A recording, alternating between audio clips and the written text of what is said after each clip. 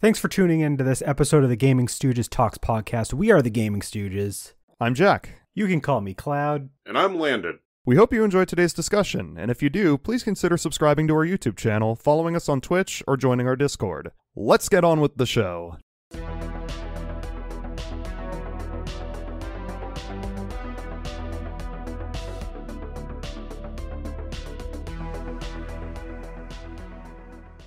Hi, everybody.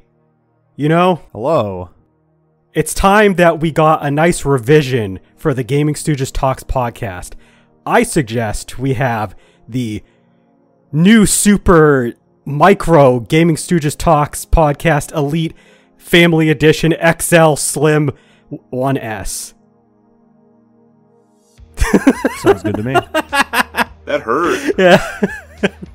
So, today we're going to be talking about console revisions.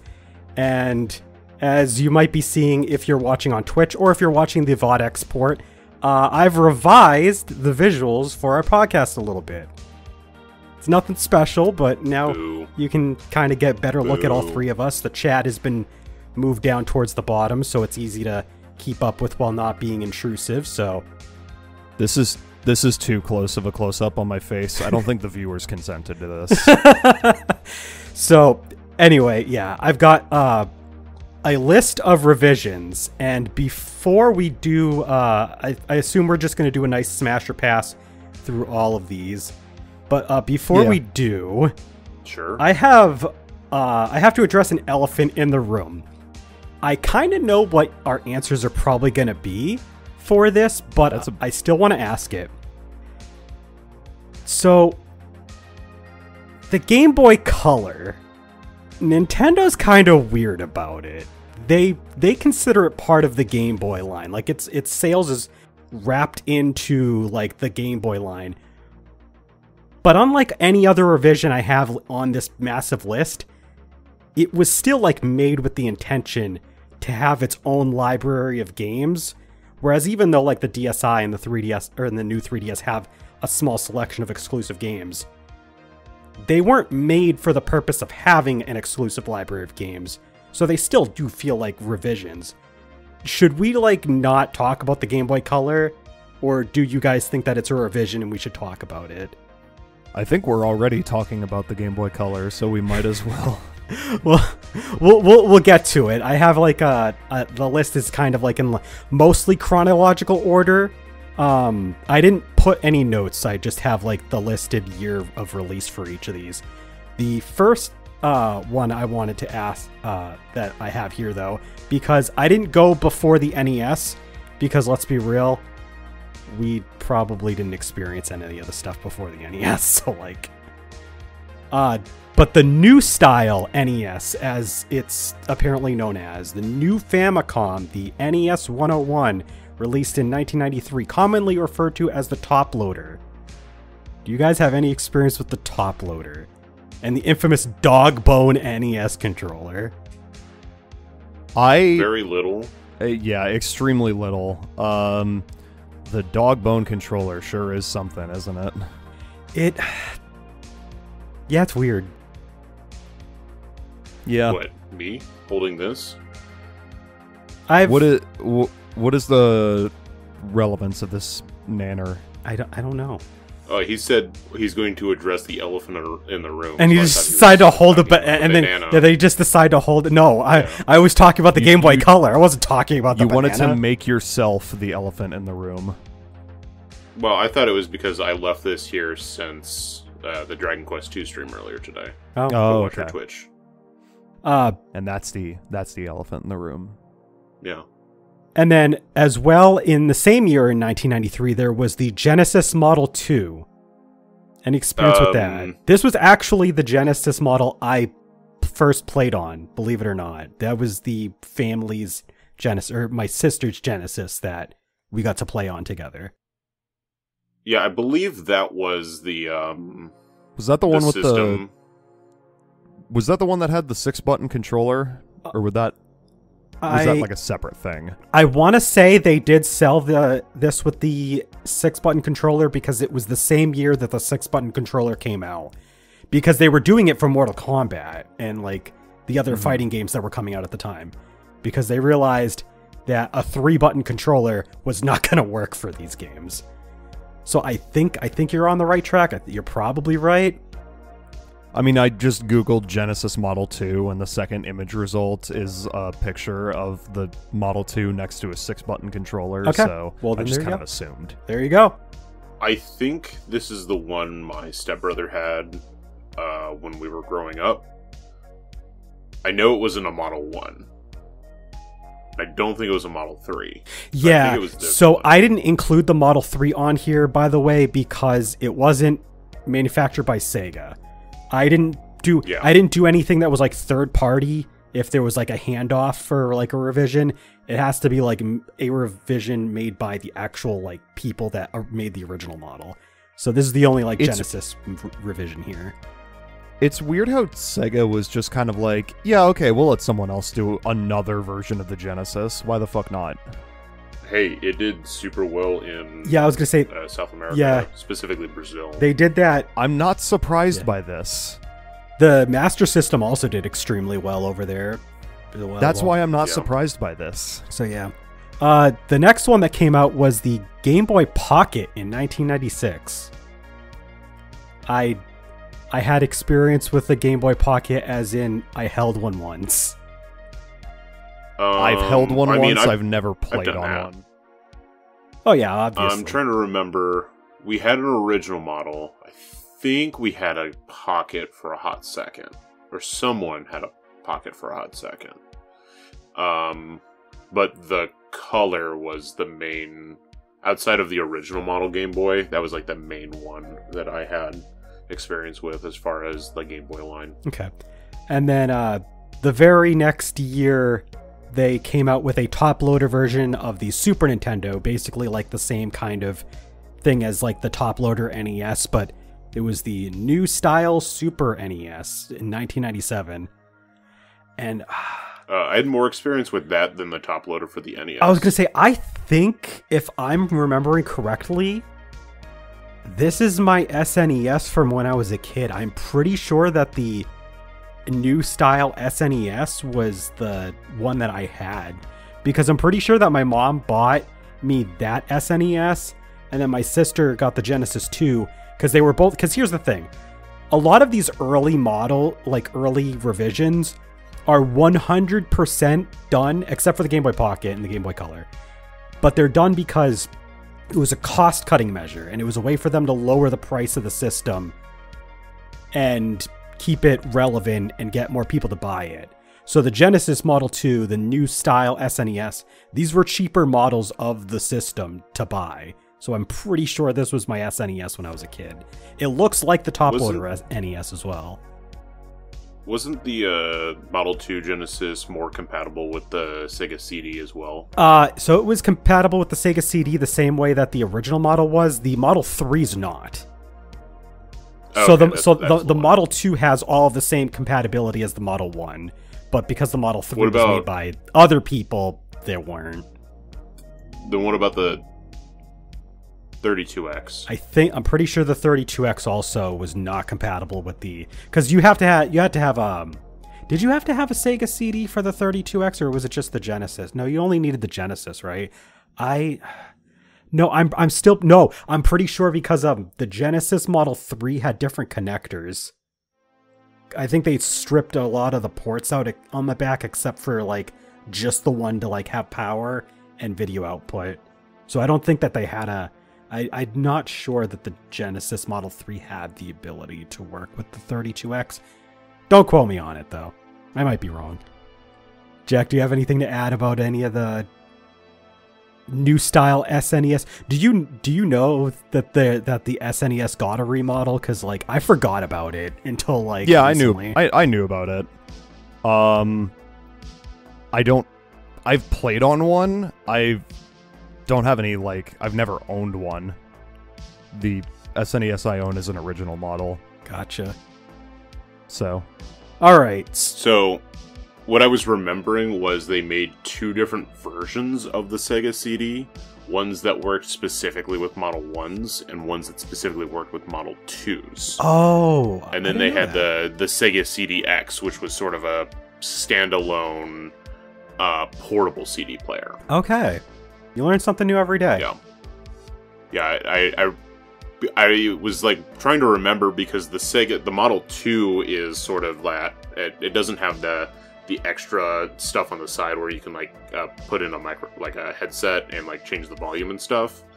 And I remember the Sega CD being sort of like a side attachment, and that's why I was like, I don't forget if they work with Model 1s, but it's because there's a different version of it. It's like sort of like the Nintendo 64 DD, where it sits on the bottom of the system. Oh, right. Gotcha. That's how the Model 1 Sega CDs work, is they're like a bottom attachment.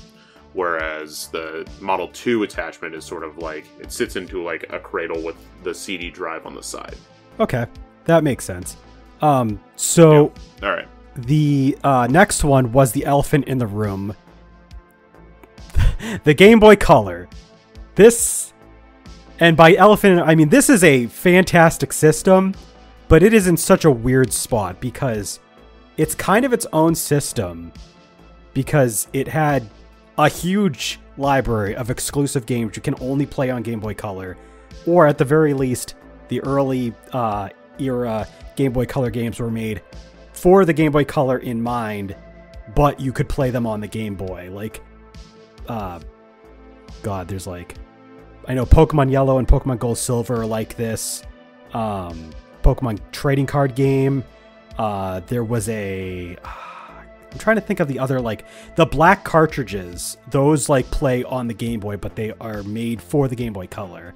And then the later cartridges are just clear with, like, a little bump. Those are only playable on the Game Boy Color, which I remember I owned... a Gex game that was like that. It was exclusive to the Game Boy Color. It was Gex 3 Deep Pocket Gecko. I don't know why I remember. Croc 2. That was I think that one was a Game Boy Color exclusive. Croc 2. Yeah. I mean, this was my gateway to handheld gaming. If we're gonna talk about the Game Boy Color as part of the Revisions podcast, like, I gotta say, the color is extremely important to my formative years when it comes to playing games. I would say as a hardware revision, it is definitely what you want to see when you go from the original to this. Yeah. Because it adds a lot. Yeah, you have a better form factor. It's a lot smaller. It takes less batteries, which, I mean, I think that was a thing with the Game Boy Pocket as well, right? Yeah. And also... That one had... less batteries in it. And I mean, it had color. So, like... Yeah. It added color. You had, like, a bunch of... If you were playing, like, regular old Game Boy games, you have, like, a bunch of different palettes that you could, like, press, like, a combination of, like, the directionals and A and B and, like, select a palette at the start. Like, I thought it'd be, like, cool sometimes when I would be playing, like, Pokemon Red. I would just, like, turn it to, like... the inverted color palette sometimes, which had like a black screen instead of like whitish, and then it'd like have everything else in like a yellow and green, and it was so cool. Like, one of my favorite things to do was like play different like color palettes. Jack, are you there? Yeah. Okay. Just making sure. Remember, Jack is a baby and had never saw anything before an Xbox 360. Shut the fuck up. That's a little excessive. Listen, I have used a Game Boy Color. I'm too young to have owned one, but... Well, it's stopping you now. Are you too old to go buy one? No? Yes. I'm too broke. Ah, okay. That makes sense. He's too old for it now. But yeah, no, the Game Boy Color, I mean, was super big. What color Game Boy Color? Oh wait, you had the Pikachu Game Boy Color, right, Landon?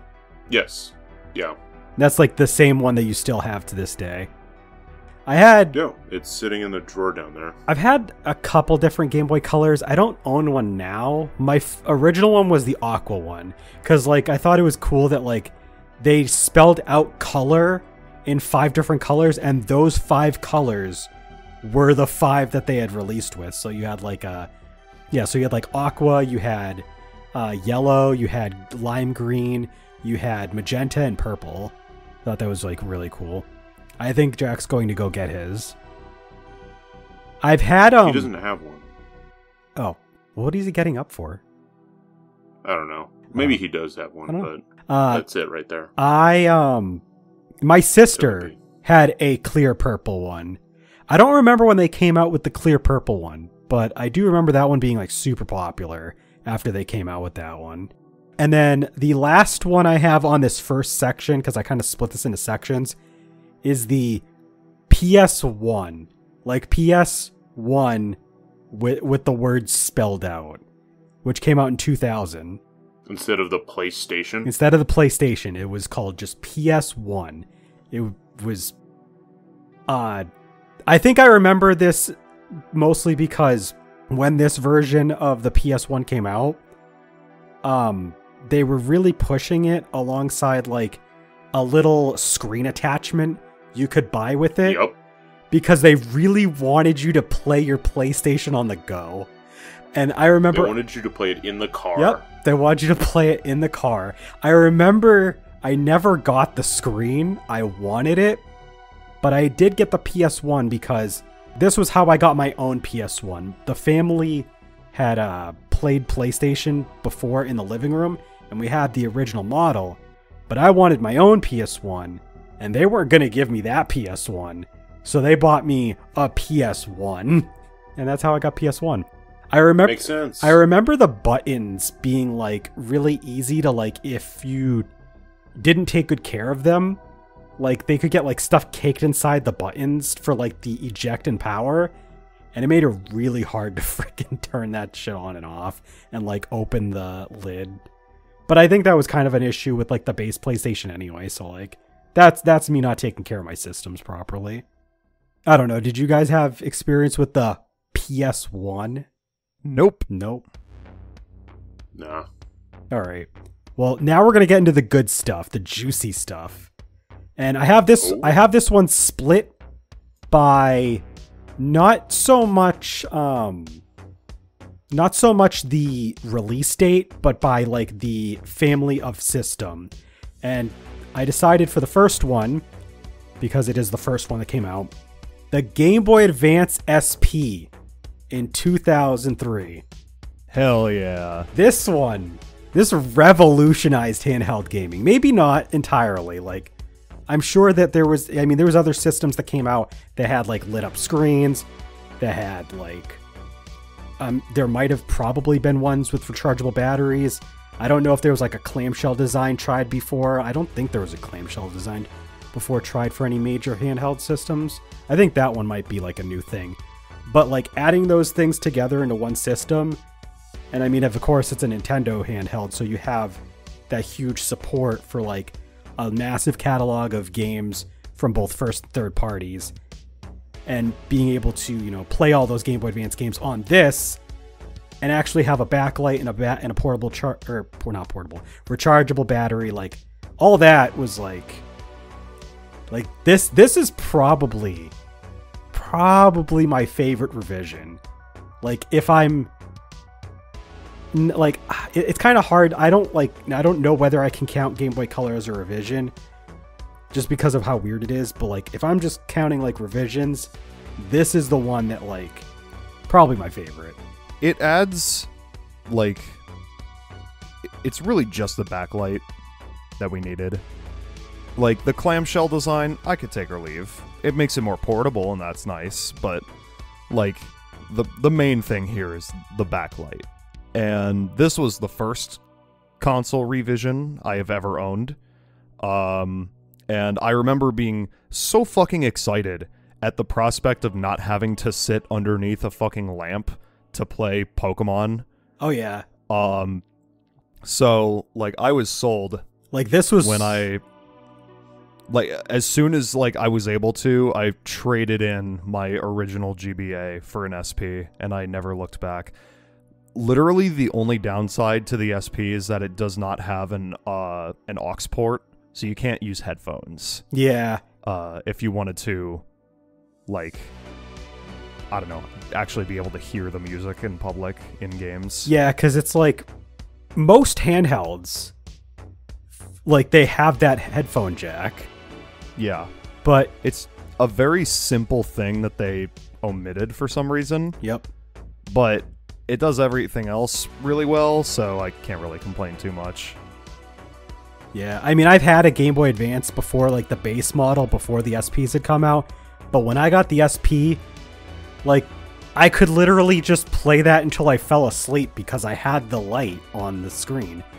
Now, to be fair, the original models didn't actually have a backlight. It was a front light, like it like shone onto the screen from the front.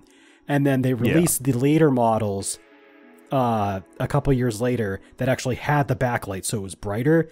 But like even just having like the front light, like the regular Game Boy Advance didn't even have that. So like as far as 2002, you still didn't have a lit up screen on your Nintendo handheld. So I do think that the clamshell design was really good though, because it's like not only did it make it easier to make portable, but it also protected the screen most of the time. So you didn't have to worry about like you put your Game Boy Advance in your pocket and it gets all scratched up. Like you'd have some form of protection there. So I mean, just a great design all around. Like I mean, if you're older, like it might be kind of hard to like hold it like the way that you have to, like you're basically like gripping it for dear life because our hands are bigger. It was meant for kids, but like it gets the job done. And I mean, I have small hands, so I'm completely unaffected by it. Like it doesn't bother me because I know that the form factor kind of like that. you got two SPs. I got two SPs. I don't know what you're talking about. This is one SP unit. That is two SPs. And I have two SPs as and well. I didn't use. Show the screen, Landon. I did not bring mine to. See, you Oh, can wow. see the screen. You put it on. You Boy, it's pretty. it's It's pretty weird how the you cut it. the screens kind of split down the middle like that. I like how Landon. Well, they were trying to do the DS thing before the DS. Yeah. You know. Yeah. Okay. Mm-hmm. But yeah, no, like this was one of my favorites. Did you have anything to add, Landon? Yeah, the Game Boy Advance SP was so good, I skipped the original model and went straight to it. I mean, that's fair. I never owned an original model. There was a kid at school that had one and had Pokemon, I don't know, Ruby or Sapphire. I looked at it and I was like, that's gross. Throw that away. I remember you telling And us like, that what? story, yeah. I can't remember which podcast like a year it was. later or whatever. Yep. The SP came out and I was like, oh, perfect. A good system. Game Boy Advance SP is great. So the next revision we're going to talk about is the Game Boy Micro, which came out 2 years later. And I wanted you here for this one because I have something very interesting to say. So, like the Game Boy Micro, back when it came out, yes, it was a really weird decision because keep in mind, 2005, the DS was already out. And if you wanted to play Game Boy Advance games, you could just play, you had a Game Boy Advance SP and you had the DS as well. So like, why did you need a Micro? That said, I think that the Micro, in retrospect, was a genius idea on Nintendo's part.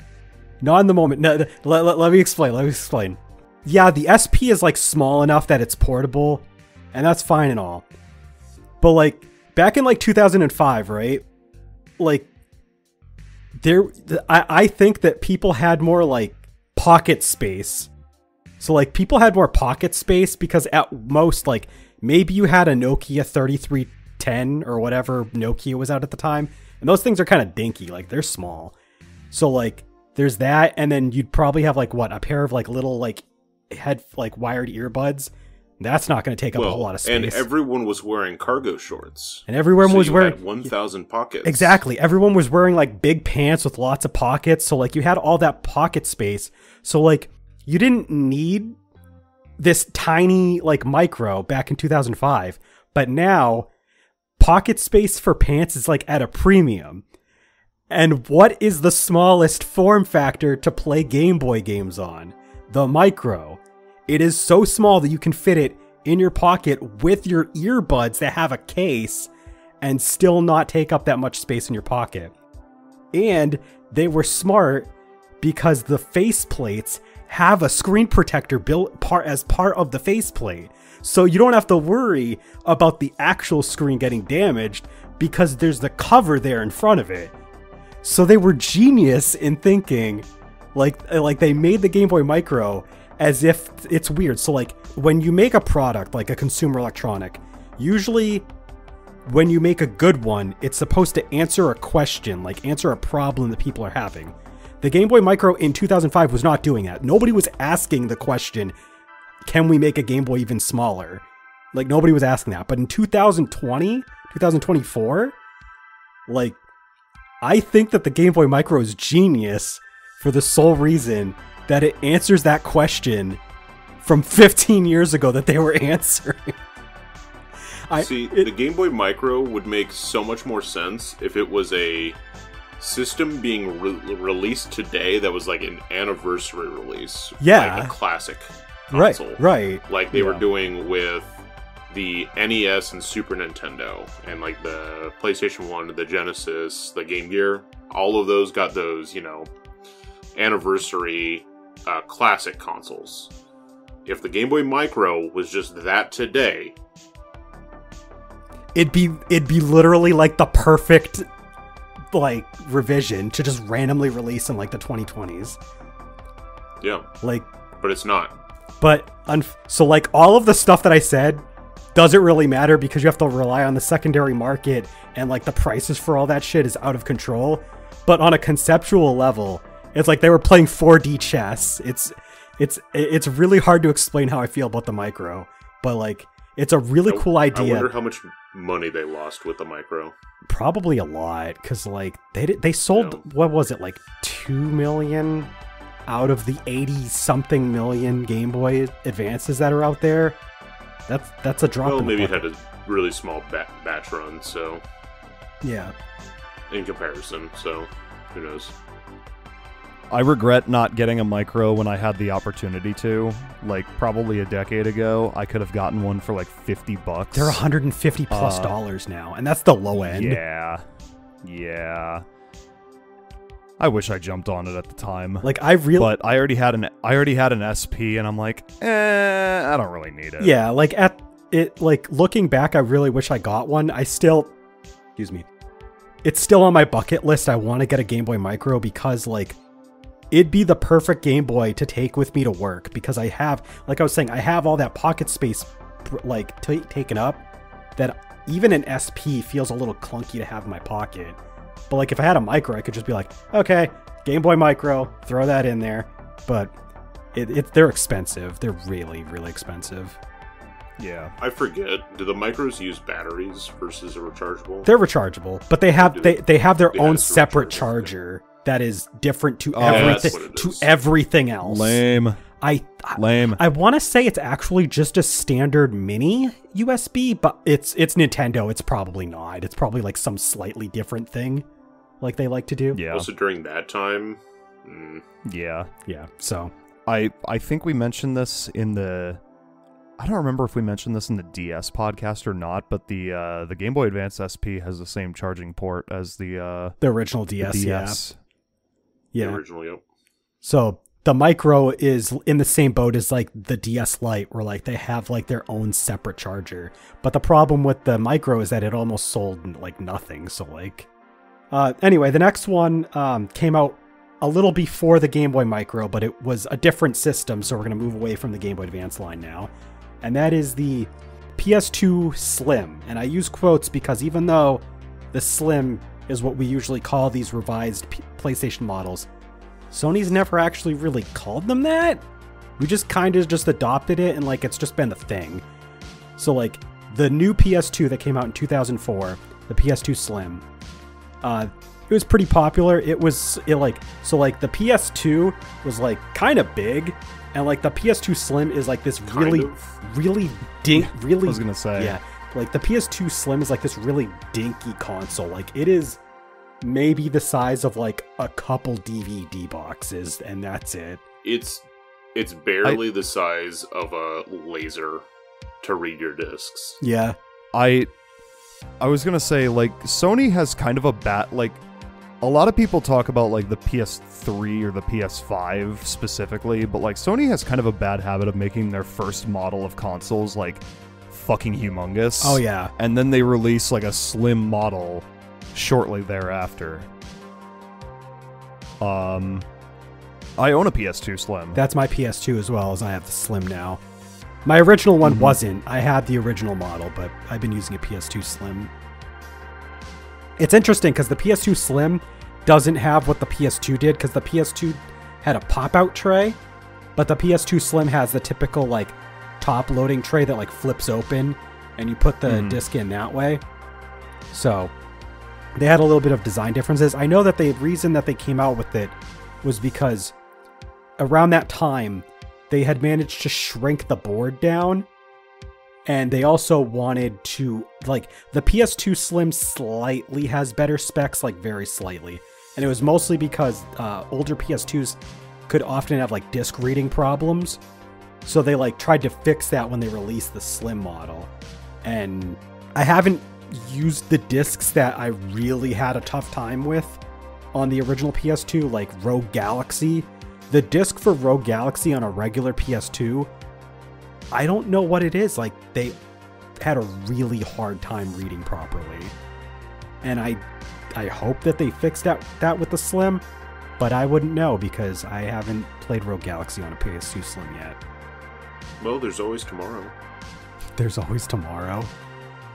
Yeah, you can play it tomorrow on your PS2 Slim. I don't have it with me. I don't have a physical copy of Rogue Galaxy. Well, go get one. eBay. eBay? Yeah. eBay, Mercari, just look one up. Just buy one. Yeah, just fucking buy one. Come on, what's stopping you? All right. Money? I mean, Rogue Galaxy probably costs nothing, to be honest with you. It's like, you can get it on the PS4 and PS5 digitally for like $10, so I don't think that a physical copy is all that much.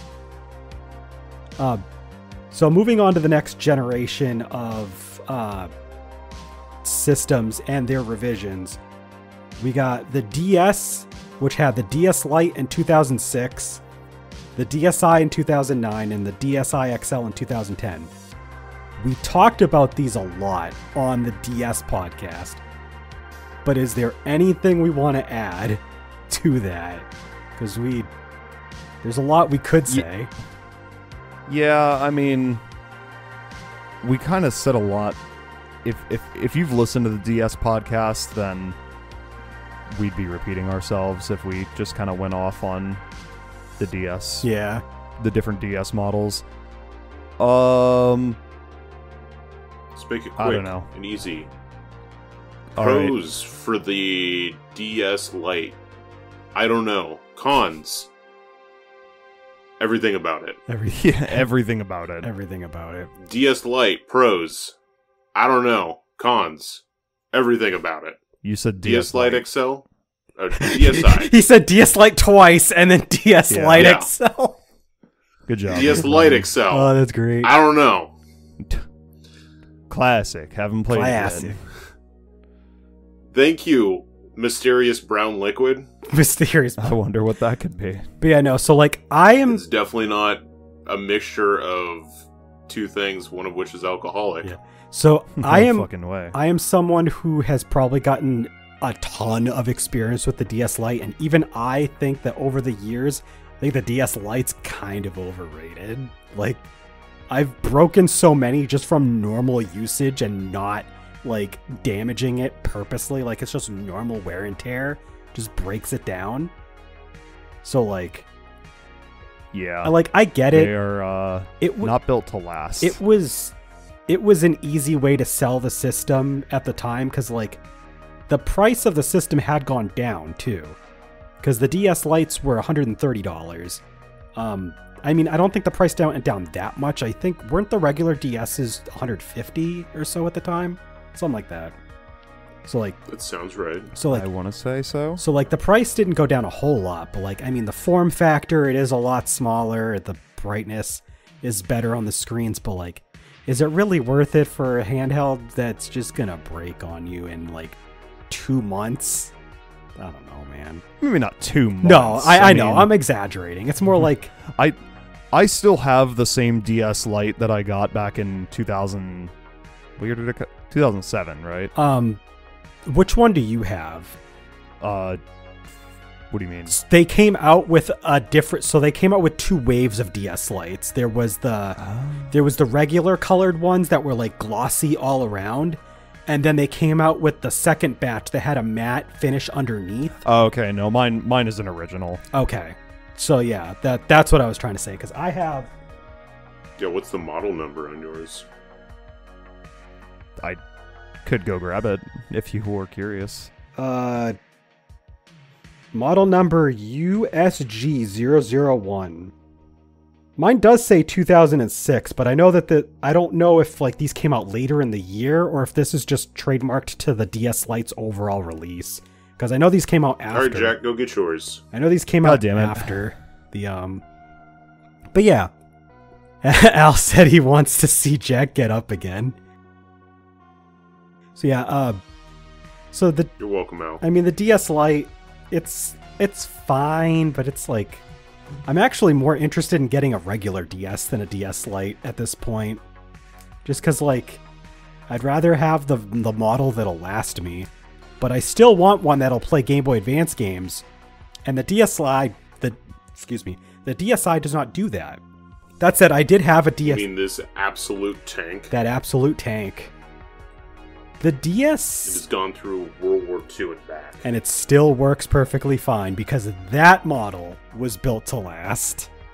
I had a DSi, and I think the DSi is a pretty good system if you're only going to play DS games on it, because you get the same quality screens, and even slightly bigger, and the same form factor as the DS, but the build quality on the DSi, from my experience, is a lot better. So, like, if you're trying to play DS games, like, the DSi is great. The DSi XL is really weird, though. I've held one, they're clunky, and I don't like them. I will say, the DSi is my, like, DS of choice for playing DS games. Yeah. Because it has the original screen resolution, and it doesn't, like... stretch it out. It feels good. Feels good. Anyway, I got my fucking DS Lite, and the model number is... It should be like... Where the hell did you... It's near the top. Where the hell did you find it? It's near the top underneath. Like, it'll say for consumer service. And USG001. Oh. Yep, same one. That's weird. So they use the same model number. They just released different colors, but these colors came out. I know these colors came out a little later, so I don't know. But classic. Because, like, the SPs, going back to that, the ones that have the actual backlight, not just the front light, those have a different model number. They do. Mine has a front light. Yeah, the Game Boy Advance SPs, the front light ones are AGS001, and then the backlight versions are AGS101. Oh, I have both models, so I do know that. It's very interesting that they did that. Anything else about the DSs? Go listen to the podcast. Listen to the podcast. We talked about these episode. a shitload in that episode. And then moving on to the other end of the spectrum, there was the revisions for the PSP, which in Sony's infinite wisdom, much like they do for a lot of other things, they didn't really heavily advertise them as like revision, like as like their own, like it was just like, this is the new PSP. Here you go. But you had the PSP 2000 in 2007, and then we got the PSP 3000 in 2008. Let's talk about those first, because there's another thing that came out right after that. But these were the revisions. These were the revisions. These were the revisions for the PSP. The major differences are that they slimmed down the form factor, because the regular PSP, I don't know if you guys remember the regular PSPs, because I've had experience with the PSP 1000. Those things are chonkers. Like, those have the same chonk to them as like the base DS model. They're fat. They feel good, they're bulky, but like the screen quality, much like the DS to DS Lite and onward, wasn't as good. Like, the screen quality is much better on the PSP 2000 and 3000, but it wasn't like a brightness thing necessarily. It was like it's kind of hard. So they used different screens. I don't remember the type of screens that they used, but they used different screens for the PSP 2000 and 3000. I know that the PSP 3000 people have had their like their criticisms of, though, because the screen quality would like kind of cause like blur that like people didn't like. But like other than that screen difference, and like the slimming down, there's not a whole lot to say about the PSP revisions. Like they were just there to make the system cheaper and slimmer and update a few small things, and like that's kind of it. I've had experience with multiple different PSP models, but to be honest, outside of knowing that I had one that was a 1000 and one that's either a 2000 or 3000, I couldn't tell you like the differences between them. So like the biggest thing between the screens is the 2000 had a thinner, brighter LCD screen. Okay. Whereas the 3000, the LCD screen, so they were all LCD. Okay. None of them went to OLED. But the 3000 had increased color range, 5 times the contrast ratio, half pixel response time, and sub-pixel structure, anti-reflective technology to reduce outdoor glare. Interesting. So they were like the screen was huge, big changes, I would say, for the 3000. Yeah, I do remember though that people did still have complaints about it because there was like blurring of images when like there's a lot of stuff in motion that wasn't quite there with like the PSP 2000. But I mean, it's a use case scenario, so like I don't know. I think I barely used. I probably have like no experience with the 3000. A year after the 3000s though, we got the PSP Go in 2009. It is a digital only version of the PSP. There is no PSP go to the trash can. There is no UMD drive. And more like PSP go to hell and die. It's so, because it sucks. And I have to remember, because the PSP had like all of these really bad like have all these okay, I think my problem with the PSP Go isn't even that it was digital only, because to be honest, like I had quite a lot of digital games on my PSP, because like you could like the PlayStation Store was actually kind of robust at the time, and like you could download stuff off your PS3 and then move it to the PSP. No, my issue with the PSP Go is it's a BlackBerry. Like it's so like it like opens up and then the buttons are underneath it. Why? Yeah, it's a slide. It's so weird. I don't like that. Yeah. Like why would it just feel it feels like a phone and not like a high-end phone either. It's a piece of shit. Like the regular PSP is fine because it's like the buttons are on the side. It's like the Game Boy Advance. The buttons are on the sides. You have a nice firm grip. The screen's in the middle. Everything's nice. The PSP Go isn't like that because it's like it's got like this SP thing to it, but like it doesn't feel like as structurally sound because you don't have this thing devoted to the screen. It slides up out. I don't know. It's weird. I don't like this thing. I don't know. Trash. I don't like that they switched. Does it use a different memory stick, or did it use the same memory stick? I don't remember, but I think. Hold on. I have the. I can bring up the. Let me just look it up on Wikipedia. I don't remember there being like a compatibility difference between the PSP and PSP Go, but that is something that could have happened. Because I know it used the M2 memory sticks, but I forget if the original ones used that or not. I was going to say, I do remember the proprietary stuff with the... it doesn't say anything for the Oh, Wait, hold yeah, on. the older ones use the Memory Stick Pro Duo. Yeah, and okay, yep, and instead of the micro micro is for the too. PS. So there yeah, was a memory. There was a difference. See, that's one of the reasons. Like, this is why the PSP Go sucks. Like, it is so niche that it's like niche within niche. It's like, who was this for? Like, who? Like, I don't know. Now, I will say, I believe the because of when the Go came out, those memory cards were, I think typically they went to bigger sizes too. Yeah. So you could have more memory on it. Yeah. Which is good if you're doing a digital only system. But this is a digital only system in 2009. Yeah. And Yeah. like, and not only was it in 2009, but like, that's actually kind of late for the PSP to be doing this, right? Because the PSP had already been out since like the same year as the DS, 2004, 2005. Yep. So like, they waited 4.5 years to go with an all digital version. When like, I feel like it would be. I feel like it would be remembered more fondly if it came out like closer to the original PSP's release date.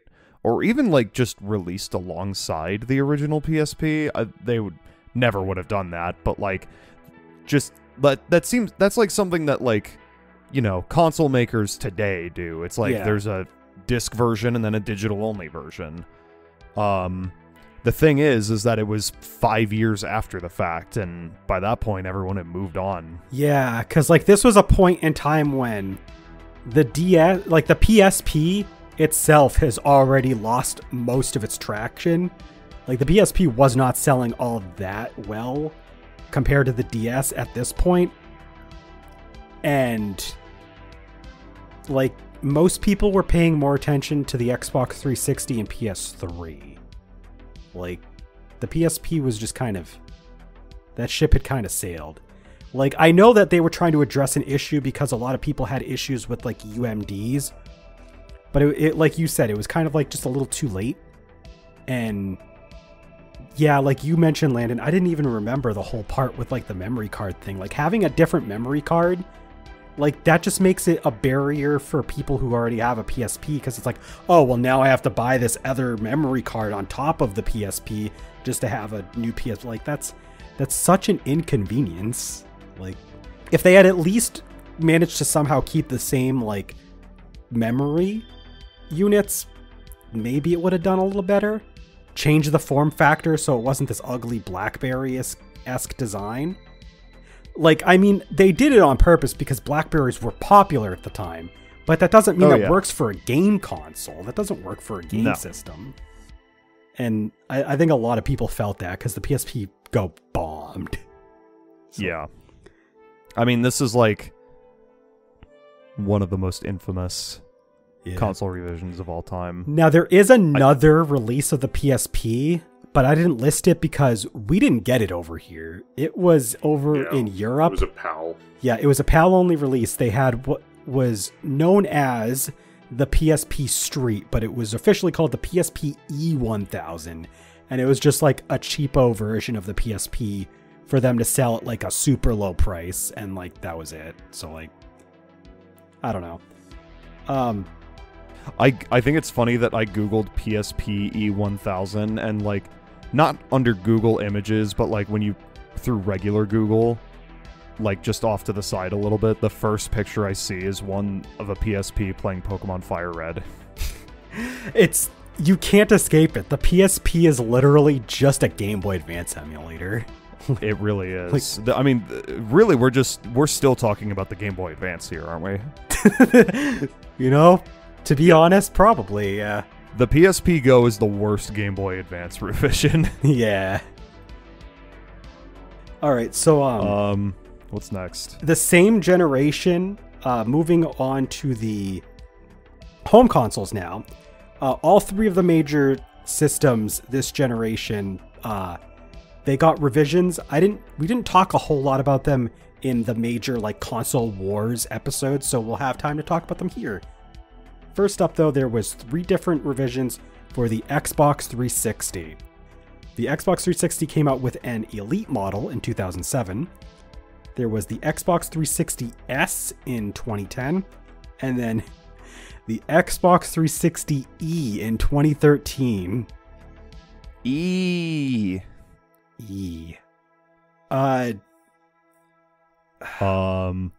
So I don't. So, what's that? I was gonna say I don't know if I have any experience with the Elite model.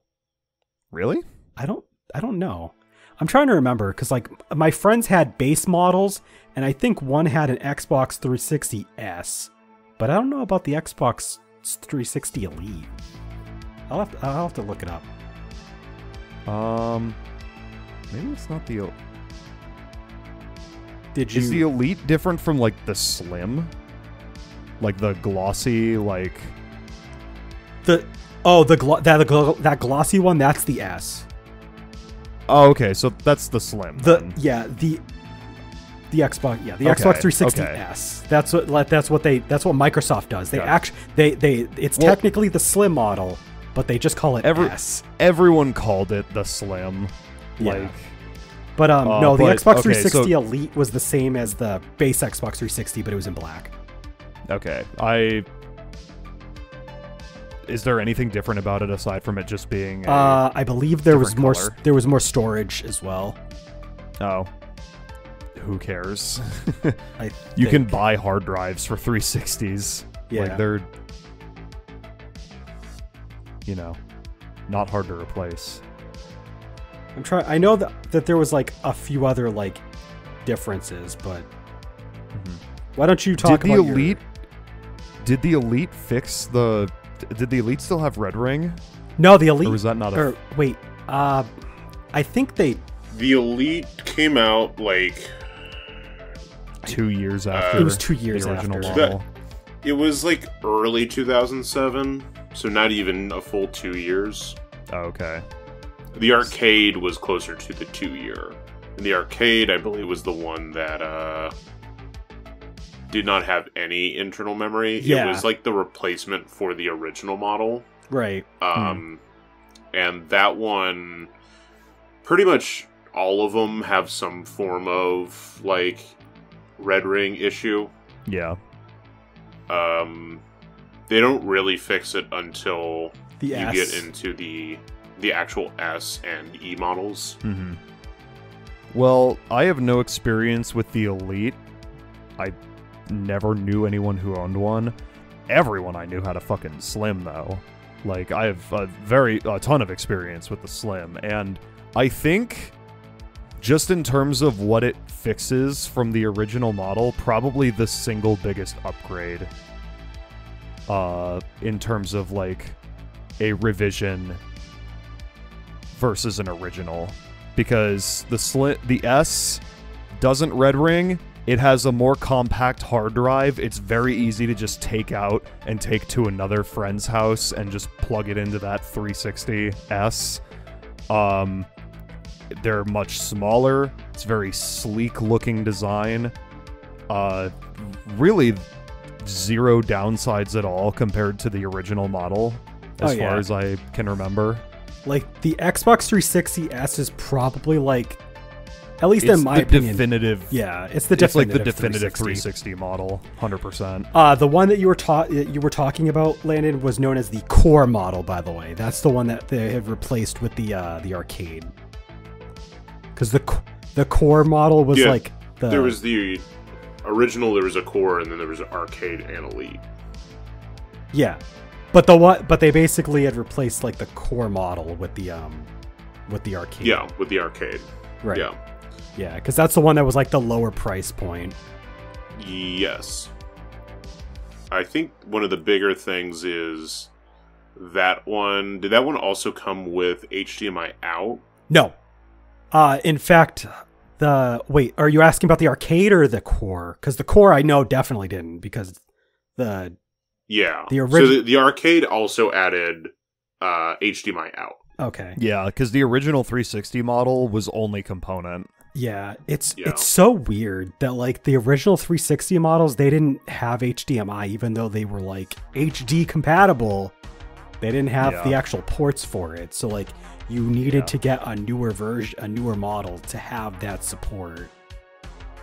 Yeah, but I the mean, original model, which I think technically was the Xbox 360 Pro or Premium, and the Core. Those were the two original like releases. The Core being the cheaper one without like as much hard drive. They didn't support HDMI. It was just the component, as you said. which I guess like at the time it made sense because like I mean, Microsoft probably knew Late 2004. Yeah, like most people didn't have an HD TV, but like they probably should have I mean, I don't know how much more that would have costed their systems to like make. Well, but they sort of future-proofed it by having it's compatible with HD TVs that support component out, and a lot of HD TVs at the time supported like component, like the full component. So there's there's composite and component. Yeah. Composite's the red, white, yellow. Component's the red, green, blue. Component's all of that. So like you could still have HD, like high definition, just not HDMI. Yeah. Like out. And there is a big difference. It's kind of hard to explain, but like I've seen the difference by using PS2s. If you use the composite on a flat screen HD TV, that shit is fuzzy as hell. If you use a component, you do get a lot of jagged edges, but it is like a crystal clear image otherwise. The difference is night and day. It is such an upgrade. Like, to say nothing of like actually like using an HDMI cable. So it's kind of hard to talk about the 360 revisions because they kind of came out with a lot of them. There's a ton of them.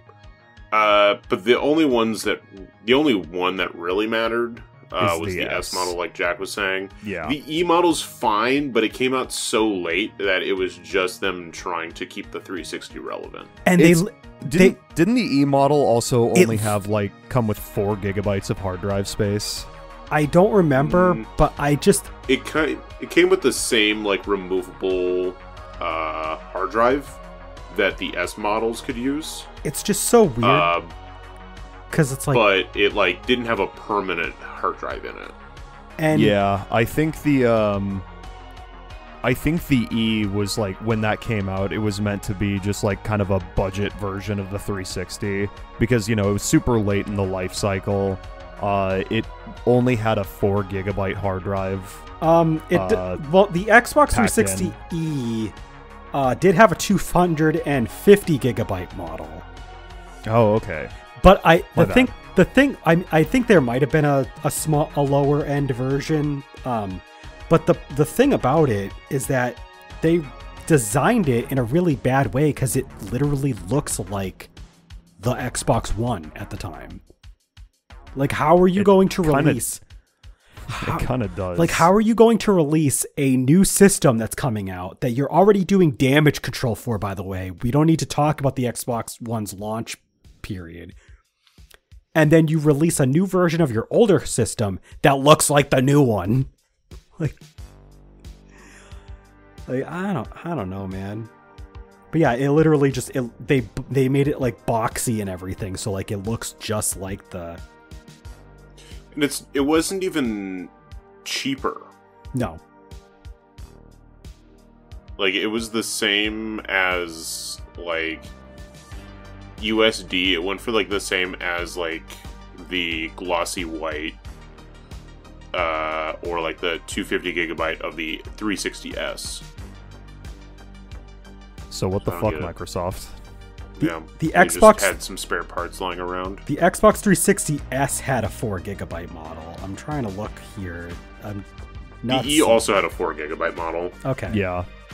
You could basically do the same thing with the S models, where you could put in like the 320 or like some of the other size gigabyte hard drives.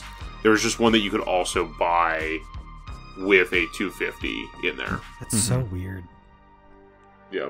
Anyway, do we have anything else we want to say about the Xbox 360 models? Because it smells. They're really weird. They're all over the place. The PS3 had 2 revisions in its lifespan. The first major one is the PS3 Slim. I said I don't know if I'd say there was two. I said two major. Their keyword major.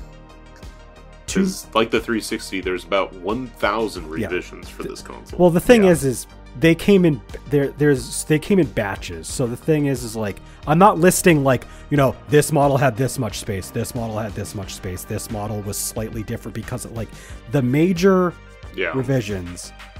Because this is where things got really weird. They were doing but there's a difference between revisions and configurations. There's a lot of configurations. But anyway, the PS3 saw the PS3 Slim in 2009. Slim, quote unquote. It's really slim compared to the original PS3. Well, I'm very slim compared to it. I'm mainly using quotes because again, not the official name. Yeah, it was just called PS3. And it is weird that it's not the official name because that like everyone calls them that. Like it is the slim model. It's like one of those like Mandela effects where like everybody just calls it that. That's just what everybody knows it at, but that's not technically what it is. It's weird. Yeah. But that came out in 2009 and that was pretty much, in my opinion, this was how the PS3 actually like came back from the ashes, cuz like yes, they were finally starting to get games out, but they still needed a new model that they didn't have 15 bajillion different ports and pieces of hardware inside that were causing the costs to be so sky high. So they managed to cut a lot of like the fluff out. Unfortunately, they did sacrifice PS2 compatibility in the process, but they gutted a lot of the extra crap the PS3 had for like ports and drivers and stuff. And they got us this new version that doesn't yellow light of death that much at all. And it's like half the price.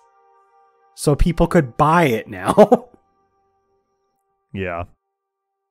I do not have any experience with the original the original PS3 model, so I can't say for sure.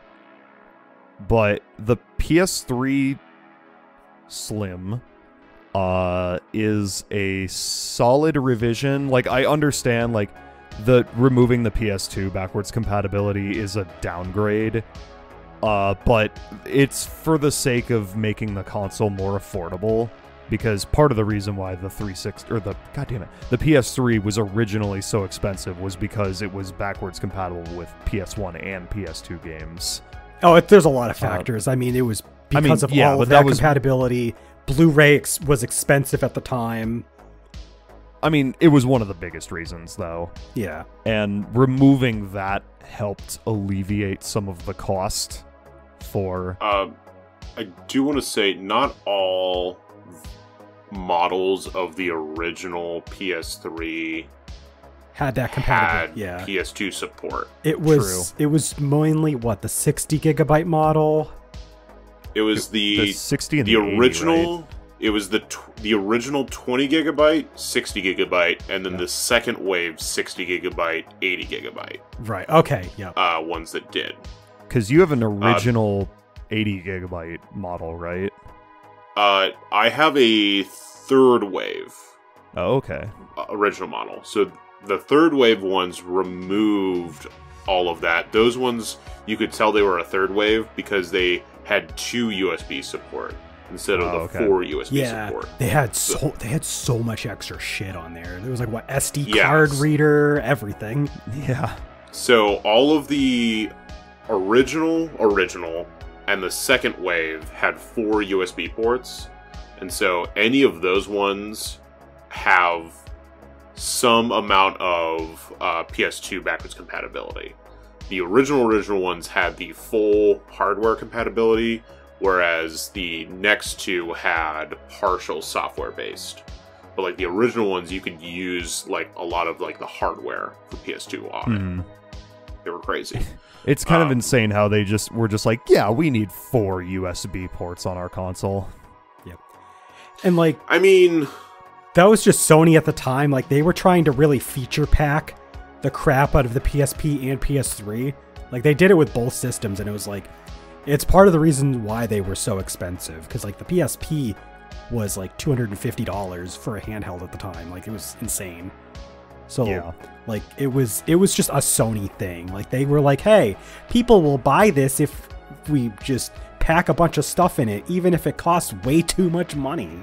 So no, like, the PS3 Slim was, like, in my opinion, probably one of the best revisions a console has ever had. Just on the, It's a pretty good one. like, it's really good when it comes to the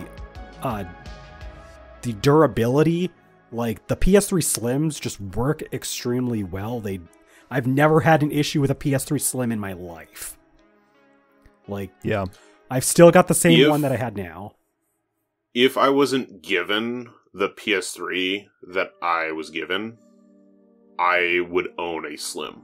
Out of all of the different models and variants of each model that there is, I would own probably like I would own a Slim, one of the like different hard drive size Slims. That's for sure. Mm-hmm. And the hard drive sizes also were pretty ridiculous, considering, like, so we talked about, like, some of the Xbox 360s went up to 250 gigabytes. Keep in mind, this is a generation when you didn't have to install large chunks of game onto the system. Yeah. You just had a lot of free space. So, like, this was an insane amount at the time. Yeah. Back then, hard drives were mostly just for digital games. Yeah. And like updates files. and DLC. Like, that's it. Yeah. But like, yeah, back then, like, 250 went a long fucking way. Like, I remember being worried when I first got my PS3 Slim, because mine is a 160 gigabyte model. I remember being like kind of worried that when I started buying like digital games, I remember thinking like, oh man, I hope I don't run out of space anytime soon. I never came even close. No. And like PS3 games aren't even that large most of the time, especially compared to now. Like, the biggest ones maybe will go upwards of, like, you know, I think they like can go 10. up. I think they can go up to 50, but most of them are hovering in the 5 to 10 range. Yeah. Yeah, it's unless you get to the super late end PS3 releases, like Grand Theft Auto 5, The Last of Us, like the last couple Call of Duties that came out for it. Mm-hmm. Those are the ones where they still, like, that's when they really started doing like the more modern stuff where you have to like do like more major installs or had huge updates. But you could get away with having like the smaller size for the Slim, like or like if you go, because we haven't talked about it really, the Super Slim or the new K model. That one with the sliding top. I mean, you had a model that had 500 gigabytes. Like, you could buy retail. Yeah, which is a lot. Yeah, I say this as a person with a PS3 with a 2 terabyte hard drive in it. Because they're really easy to switch out. All you need to do is buy a 2.5 inch hard drive that you would use for a laptop, and you can just put it in the case and go. Yeah. Credits to Sony for the PS3 and PS4. It's not hard to install a new hard drive. Like, they make it so it's like, oh, just open it up and just pop it in. There you go, more space. Yay, you did it. Like, the PS5 is also the same way as far as like adding space. You just take off the cover. There's like a screw, and then you plug in your extra internal. Right. But yeah. Overall, do you guys ever use or see the new K? The Super Slim? The Super Slim? Oh, yeah. So let me mention that. So there is the Super Slim, came out in 2012. That one is the one that has like the tray that like is on the top that like pops to the side to put the disc in. It's weird. Yeah, one of my friends like got a PS3 like super late, because he had a 360 for most of that generation's cycle. So he got a PS3 super late just because it was relatively cheap, and it was a Super Slim. They feel weirdly cheap, I will say. No, like the sliding tray. very cheap. I was gonna say, like, the sliding tray is like very. It feels super fragile. Like I could break it if I moved it too hard. Like So I had a little bit of experience because I had a friend that I lived. Oh, go ahead. Just one more thing, and it wasn't like it. If I remember correctly, there wasn't like a button you could press to open it. There is. Oh, there is? Okay, never mind. Yep. I just remember and that's sliding it open manually. That is the issue, is a lot of people don't realize that there is actually a button to open the tray. You only have to slide it close. Mm-hmm. And so most people will manually slide it open and close, and that's what breaks the loader. Gotcha. And so like I'll get to a point on that. So like my friend, I lived with a friend of mine for a little bit, and his PS3 was a Super Slim, and I remember wanting to play games with him on the PS3, and I remember I didn't know that there was a button that popped that tray out. And like even now, I feel like that was just a real, like, if this many people are having this issue, that's not a consumer problem, that is a manufacturing mistake. Like they did not think it through to either make the button more presentable or make it so that the button also closes the tray. Like if you have to manually close the tray, then people aren't going to really think of like, oh, this button closes and opens. Like, no, they're just gonna be like, okay, move tray open, move tray close. And then they break their PS3s because Sony didn't think this through. Like, yeah. I like the one part, the Super Slim is a decent model PS3 because it doesn't have the same hardware failure rate that the original models do. Yeah. But at the same time, they are very cheap, and there's no reason to go with a Super Slim over a Slim model. Yeah. Because like the PS3 Slim has all the same features as the Super Slim, but it also doesn't have that asinine cheap design. Like when you buy a Slim, like you can feel still a premium product. Like I remember using the Super Slim and it was just not the best experience. I mean, it's not the worst hardware Sony's ever made. Obviously, we just talked about the PSP Go earlier. So like there's a low bar to clear, and thankfully the PS3 Super Slim clears it, but it's not a desirable version. It's serviceable, but yeah, it's not the most well designed. All right, and then revision. One more. The Wii also did have two major revisions, and then we're gonna have, we're gonna do our little break after we talk about them because we're probably not gonna talk about these for very long. In 2010, they came out with the Wii Family Edition, which is literally the Wii that removes GameCube support. Boo! Just strips it right out. It is otherwise effectively the exact same system, but I think they also did it to like it was cheaper if I remember right. I mean, yeah, but like at this point it was not hard to find a Wii for an affordable price. Exactly. By the time so like it was pointless. And then in 2013, this is after the Wii U, the Wii Mini, which looks like a Wii Mini.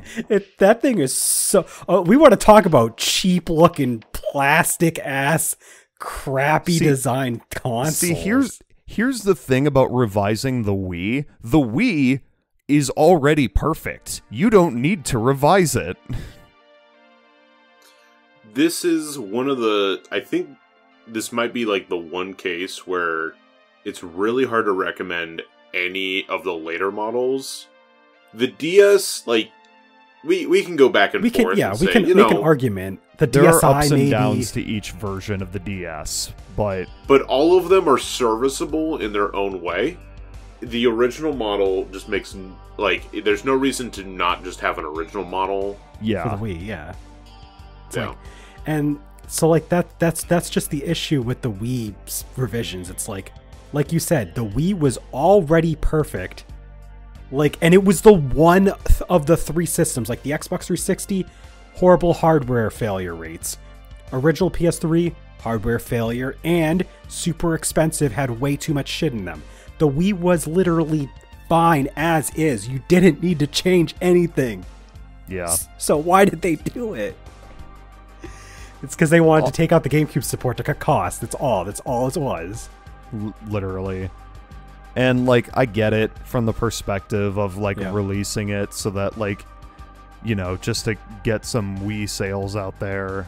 Like, anyone who might not have a Wii still can get one. But, like, by that point, fucking everybody had a Wii. And even then, the original models of... or Wii original models were not hard to find. No. Like, you can find them used just about anywhere. And, for like... super cheap. And the Wii Mini was just like... Why? At that point, the Wii's sales were dead in the water. Yeah. And the Wii U was already out. Like, why? The Wii Mini is so fucking stupid. It's so bad. It's probably... We talked about... Okay, I mentioned how the 360S is probably, like, the single biggest upgrade to an original model. I think the Wii Minis might be the biggest downgrade. Oh, yeah, for sure. Because you have... Also, I didn't mention this part. The Wii Mini also removed online functionality. Yep. You don't even... Like, So- it literally just plays Wii games offline and nothing else. Yeah. No Wii Shop channel for you. All the channels on the home menu, fucking useless. I mean, to be fair, this was literally the year before they closed the online down, so it wouldn't have made much sense for them to have it. But still, it's like they literally just sold an offline-only Wii model that was a box that had all of its features just stripped down to the bare minimum. Really did not help with Wii U sales. No. Almost the perfect system for me. Not really. No, it's like I was saying earlier. It just buy an original model. Yeah. I don't even think there's like a laser. Like, did they change the laser in the second model? I have no fucking clue. I don't know. I know that the Wii Mini does have like the tray. It's like, it's not like a, it's not like a slotted in and it like feeds it in sort of thing. So there's a possibility that there's a difference. But still, like, what's the point? Like, because I do know that the Wii like Mini, you actually like open it up. It's like a CD player, like opening up sort of thing. That's literally what it looks like. It's just a clunky CD player. It really is. Wikipedia does not say anything about there being a different laser in it. That's funny. So there you go. Straight up downgrade. The only thing that could have made it better where- is if they had an improved disc laser in there just to read the dual laser discs. Yeah. Like, bah. I'm gonna talk at you guys about our social media stuff for a couple minutes. So if anybody else wants to get up, I gotta go pee. go ahead and do it. So, as usual, we had... Yeah, I know the screen went black. I did that on purpose. So, we have Patreon, GamingStooges, patreon.com/GamingStooges. If you'd like to pitch in just $3 a month, you can vote on our upcoming content when we do polls. We also do the usual, just like, we have a lot of like updates there. If you pitch in $6 a month, there is a shout out and you get exclusive content. We've been doing tier lists for Pokemon recently. We did a Johto tier list, and we're gonna be trying to set something up in the future that Landon had planned. We're not sure if we're gonna get to it, but we're gonna try. So I'm not sure when that's gonna be, but that might be in there. We do have a Pokemon Gen 3 tier list planned as well.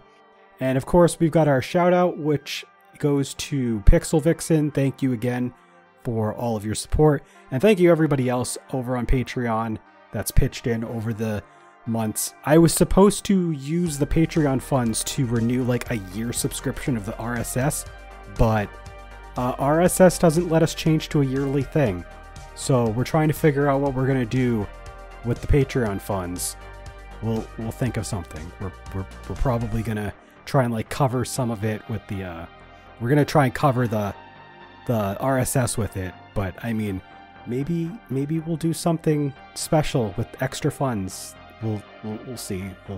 We'll think about it. Of course, we've got our Discord.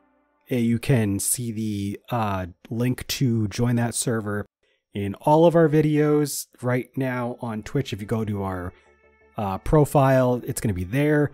If you're watching this VOD on YouTube, it'll be in the description.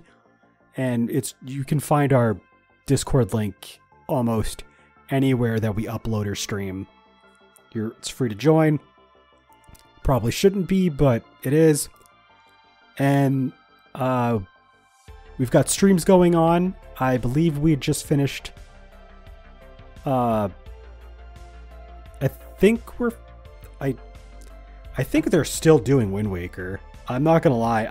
I've been asleep because I have to get up early in the morning, but I'm pretty sure they're still doing Wind Waker. Landon's been doing Dragon Quest, so that's been going on. So if you're into Dragon Quest 2, he's got Dragon Quest 2 going on during the earlier parts of the day, and they've still been doing Ace Attorney. That's still going on. So yeah. Wind Waker's got probably like 2 more streams. Okay. Maybe 1 more, honestly. It depends on how, like, if I don't drag my feet, I'll probably drag my feet, so probably 2 streams. It might be 2, like, 2-hour streams. We'll see. But yeah, there's that. Hey, guess what? We have Tillamook product placement. Spoilers, but I went to Tillamook Creamery very recently, and they have new product out that's available, and it is whole milk mozzarella product. They have it shredded, and I think they have it in like the full brick.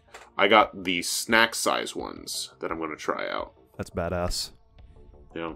Anything you had to share, Jack, while Landon opens that up? Not okay. really. You enjoyed your bathroom trip? I have a Budweiser with Oh, Cubs paraphernalia on it. Go Cubs. They lost today, by the way. They got fucking killed. This is really good mozzarella. I'm not surprised. Yeah. I mean, they had like a just regular mozzarella, but this is really good. All right, so we're going to jump back in, and the next generation, let's start with the handhelds this time, because those systems... Isn't that what we started with last time? Yes, actually, yes, that is exactly what we did. So, there's one system that got a lot of revisions, and then there's one system that got 1, so let's get the 1 out of the way. The PS Vita, had a revision that came out in 2014. So, I don't know a whole lot about the revised Vita model. I know that it does slim down the build a little bit.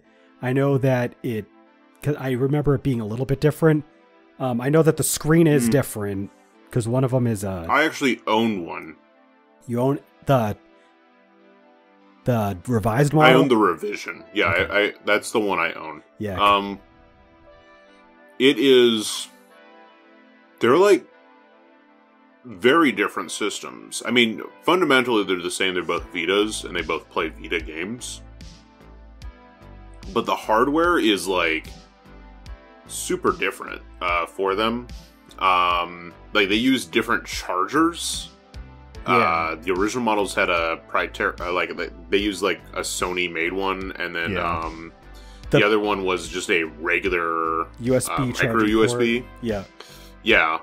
I think the only real things they shared besides the OS was the game library, cartridge right? slot.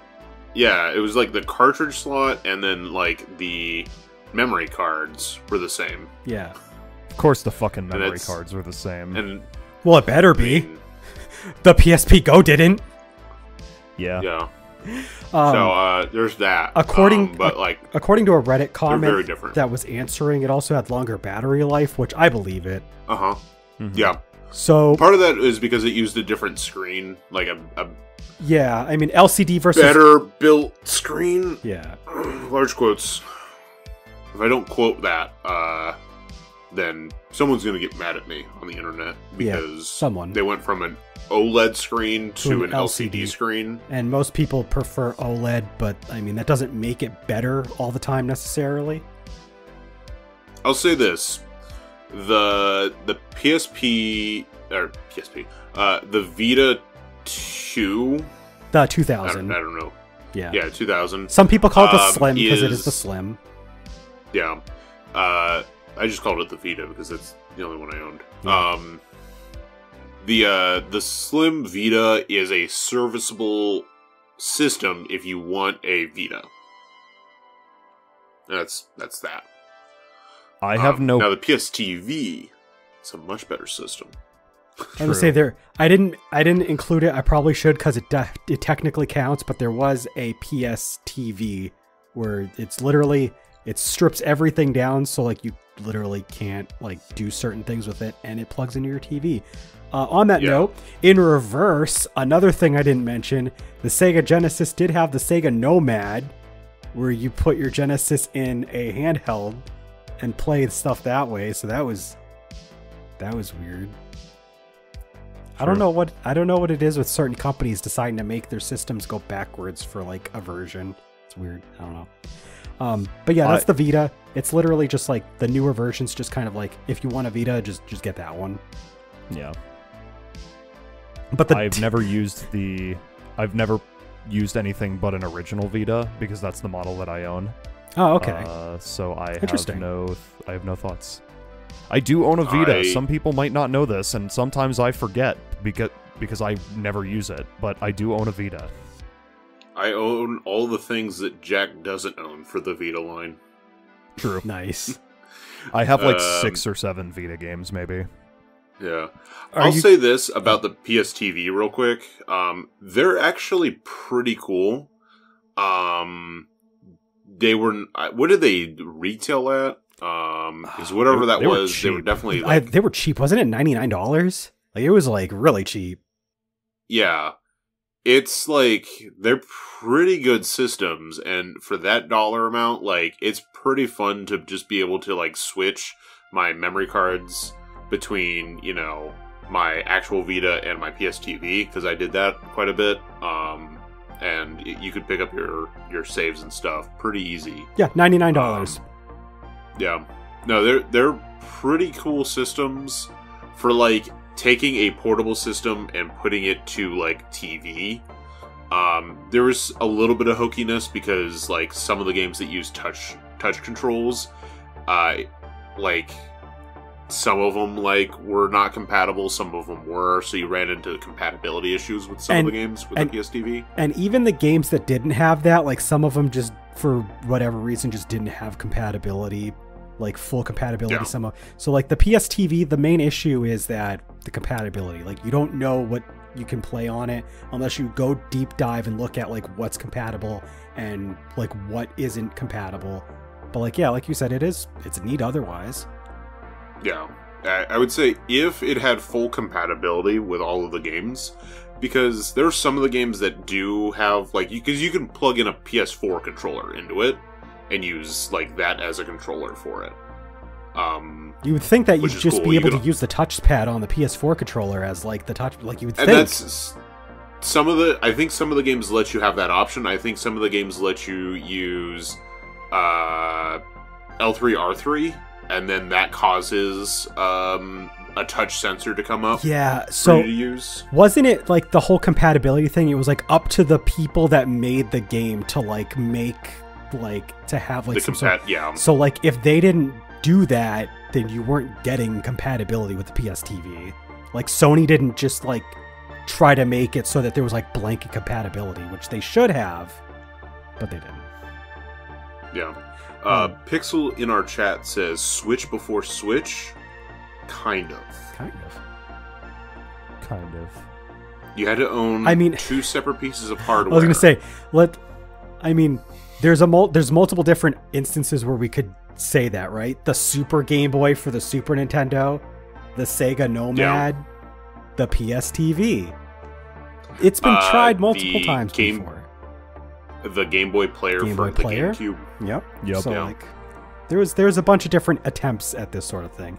You guys want to talk about the 3DS for a little while? Yes. Yes, but also I just want to talk about the 3DS for a whole episode, so I don't know.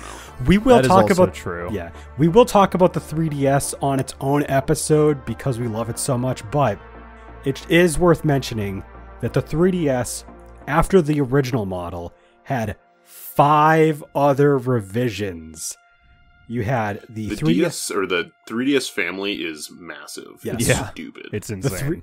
The 3DS XL came out the year after the 3DS, so obviously they were doing the whole XL thing again, like the 2D, like the DSi XL was. The 2DS came out in 2013, pretty much just to answer. So, like I mentioned this earlier, in like the Game Boy Micro, I feel was like answering a question that wasn't asked at the time, but is kind of genius for answering it now. The 2DS is like in reverse. Like, the 2DS was answering a legitimate question at the time because there were parents that were not going to buy their kid a 3DS because they didn't want the 3D to hurt their eyes. So what did they do? They got a cheapo version of the 3DS with no 3D and released it just in time for the new Pokemon game. And it was $80. And it worked. It sold a bunch of 3DSs. So, like, it did its job. Now, that said, based on our descriptions, I do think that the 2DS has better build quality than the PSP Go, at least. Like, it's got a weird form 100%. factor, but it's got a good build quality for that weird form factor, I think. The form factor is extremely weird. It's like, playing it is weird because both of the screens are like perfectly level with each other. So it's like, you know, most like clamshell design Nintendo handhelds, you know, you play it with like the top screen like slightly at an angle so that you get a good view of both screens. The 2DS is like if you just bent it all the way back and just played it like this the whole time, and it's like kind of weird because it makes the top screen look further away. Yeah. I agree. That makes any sense. That does make sense. I have played on a 2DS before. My friend had one back in 2013. But it's good as a, like, you know, a budget version of the 3DS because, you know, the 3DS wasn't exactly a cheap handheld at the time. So it makes sense. It's not the best revision I've ever seen, but there are worse ones. Like I said, I think it does its job. It does what it was intended to do, which was get kids whose parents weren't going to get them the 3DS before to get them a 3DS. So it did its job. And I have a 2DS. I think it's comfortable enough. It is weird, but like surprisingly, it feels fine in the hands. So like I like it. I had one for a little bit. I needed something in between having a because one of my original my original model broke at one point, and like I was waiting for one of the better versions to come out, like one of the new 3DS original models, and so I needed like a stopgap system for like a year or so. So it was like between that and like an actual 3DS XL. I tried a 2DS for a little bit, and like I ended up returning it and buying a new, not a new 3DS XL, but new condition 3DS XL. Yeah, I remember that, actually. I remember when Yeah. you briefly owned a 2DS. And I think to me, it felt weird. Yeah. I kept trying to, my hands would rest on the back where a 3DS's triggers would be. Yeah. Instead of like resting on the top where the triggers are on a 2DS. Mm-hmm. Oh yeah, so you wouldn't even have your fingers on it. It is shaped weird because it has the L and R on the very, very top. And it's not like the Game Boy Advance where like the L and R, or like a PSP even, or a PS Vita, where like the L and R are like kind of level with the screen. Like the screen, because keep in mind, the 2DS does have every other feature besides the 3D, including the front-facing camera, which takes up a chunk of the top. So you've got this huge chunk up top, then the L and R on top, and then underneath that chunk where the camera is, there's the screen. So it's weird. It is weird. Yeah. Landon, what's your thoughts overall? Oh, sorry. Yeah, overall it's fine.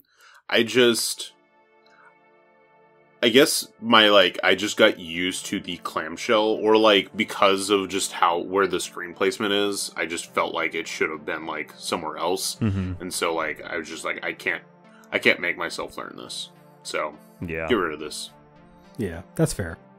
There was two new... Go ahead. We didn't really talk about the 3DS XL very much. Not a whole lot, but I mean, you can go ahead. I'll be right back, actually, because I want to go grab something. Okay. It's good. It's fine. It serves its purpose. I think like it's there's a lot of like minor issues that like the original 3DS had that I think this kind of like fixes a little bit, but also it doesn't really change a whole lot. Honestly, the biggest thing that I like more about this one is the stylus placement, because the stylus placement on the original 3DS is kind of poopy. Like this, on this one, it's just right where your hand is. There you go. Now, if you're left-handed, you're kind of fucked, but, you know, it'd be like that. I mean, the base DS has the same thing where, like, the stylus is on the top, too. So like, Yeah. Hot take, I really like the base 3DS's stylus, probably more than any other stylus because of that, like telescoping thing with it. It is a very high-quality stylus. Super good. My biggest complaint about most of the consoles for the 3DS, it comes down to pixel density, because they don't really, like, the image gets really stretched when you go to like the XL consoles. Yeah. And it's very noticeable. It's not as noticeable on the 3DS XL, but when you go to the new 3DS XL, it's very noticeable. But yeah, it's just something that like the image gets really distorted on some games because they weren't made for that screen size. Is it something to do with like the just the resolution? I mean, like what? Because I'm pretty sure the new 3DS XL and the regular 3DS XL, the screen size is exactly the same. It might be a resolution thing. It's just, I don't, when it comes to like them being like on like the pixel densities of the XLs versus the smaller systems, just like it's pretty distorted. I was gonna say, so even if something has the same size, the PPI or pixels per inch can still be different between the two. So, I mean, maybe there's a PPI difference. Let me just mention the next couple models since we are already starting to talk about that. In 2015, we had the new 3DS XL. And then there was also the new 3DS, just new 3DS base. The weird thing about that one is that we never got what was a full official hard launch of the system. They sent out a lot of different like waves of new 3DSs. So it came out a little after the new 3DS XL. They started it in like, I think like late 2015, early 2016, and we got a bunch of different like variants of the new 3DS, but like they didn't hard launch it, so like it doesn't have really an official release out here. But those are the next ones that came out, and after that, I'll just throw it in there. In 2017, same year as the Switch, after the Switch came out, we got the new 2DS XL. That is very confusing, because there wasn't an actual 2DS XL to begin with. But those are the new family. So you had 3 different models of the new family. The 2DS XL obviously doesn't have 3D, and does have a different design because it came out a little after. The new 3DS XL is pretty much just the new 3DS, or the 3DS XL, but with revamped specs. The new 3DS models also added a special nub because some games were using a special circle pad accessory that added a second pad on the right hand side. And the new 3DSs also added extra ZL and ZR buttons. You don't really use them all that much, but they have some games that use them. And they changed a few other little things here and there, but overall it's the same console with a small spec bump to make it run better.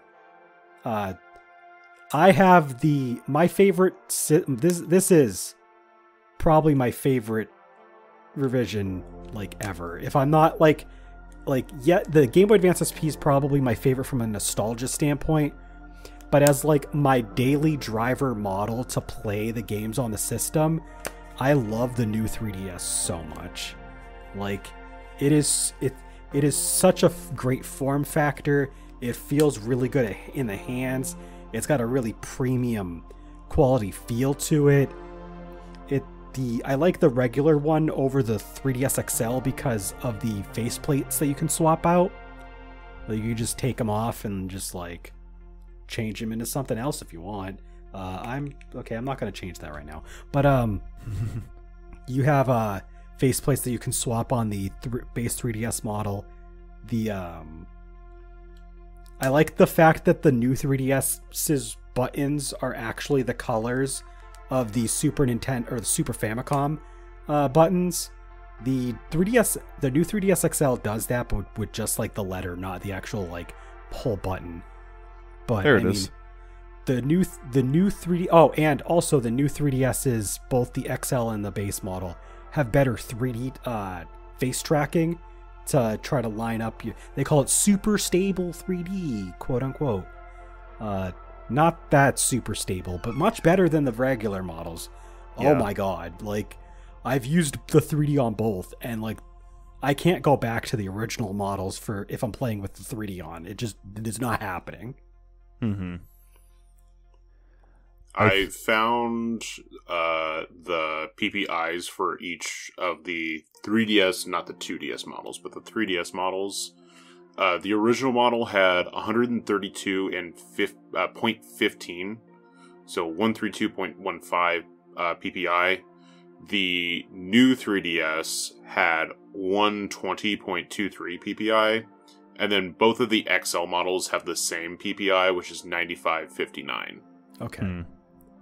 So yeah, that makes sense because the new 3DS base model, it's hard to tell, but it does have a slightly larger screen than the base 3DS. Yes. And obviously the XLs they're chonky. They have a big screen, so lower PPI. And then most of this Reddit post that I found it on was just people saying that people are just trying to compensate for not being able to afford an XL. And yeah, what? You won't notice it when you're actually playing, and yet I notice it when I do play. Like and it's not that I can't own. I have 4 different 3DS consoles. So my thing is like I have played on an XL and on a regular 3DS. I think we'll talk more about this on like the actual 3DS episode. But I just prefer the base model because, like you said, the image quality is just better. And also, I found myself not liking the XL models are just not portable. Like, I can't fit those in a pocket and take them with me. I can... Here, it's a little tough to do it with the base model, but I can do it. can't do with the XL. Here's my case for the XL model. I'm a very large human being. Yes. I have gigantic hands. These fit my hands better than the regular model 3DSs do. I understand the downgrade in the PPI on the top screen, but the comfort when playing... I've used this particular 3DS so fucking much. It's so comfy in my hands. Like, yeah, changing the faceplates is really cool, and part of me does wish I had an original, or not an original, but a base regular size new 3DS. But I mean, I'm happy with this. So speak your truth. Just say you don't care about PPI. It's fine. Have you used a new 3DS? Nope. Not XL. Okay. Not that I'm invalidating your comment, but I just want to... I mean, I've never had the opportunity to buy one, honestly. No. I don't know. Maybe I would use it if Cloud said. Maybe I would use it if I bought one, but like I like this one, so. Yeah, that's fair. Yeah, that's fair. Now, when you're saying original model Cloud, are you talking about just a new 3DS, or are you talking about original model 3DS? When I said showing what? It because you said new 3DS, new 3DS. Okay. Because you had said original, and I just wanted to make sure. So base new 3DS. This is my favorite 3DS model.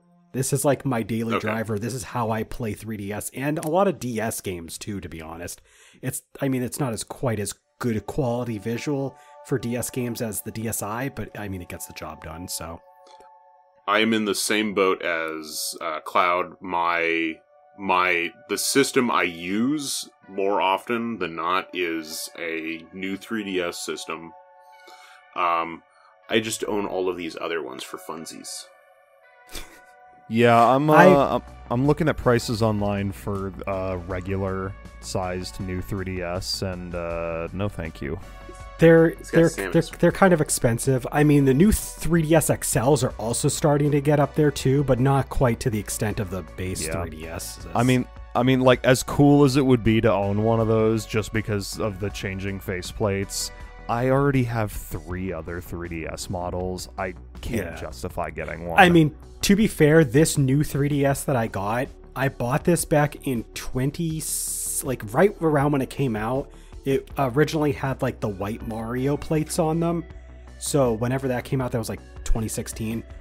And I think that was the second release of them, because there was the in America. Yeah. I believe the first release was the Happy Home Designer release. Yeah. Because that came with Happy Home Designer, because I purchased one of those right away. Yeah. So I bought this, and this is the exact same 3DS that I've had for 8 years. So, like, I've had no issues. There was a small point where, like, the prongs where the carts go in, it was having a little bit of issue where, like, it was feeding it wrong. But I fixed it, so, like, it's been fine since.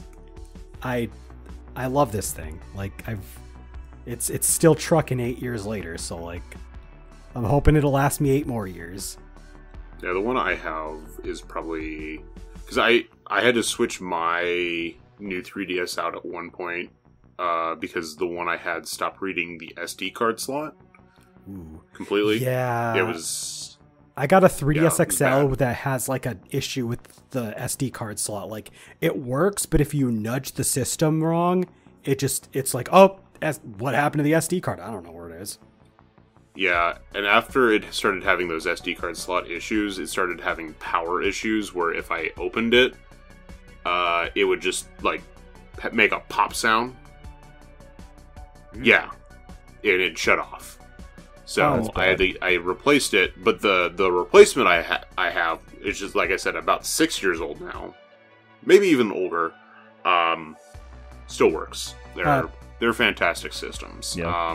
Before we move on, at the time of release, they were a budget system because they were a Black Friday system. I was gonna say which was really nice, but yeah, they did. They did release the new 3DS and the new 3DS XLs at the same price point as the original ones. The originals were the original 3DS and 3DS XL were $179 and $199, and that's literally or $169 and $199, and that's literally just the new 3DS was like a $10 more, I believe. I think it was $179 instead of $169, but the new 3DS XL was the same price. It was $199, so like just basically replaced it.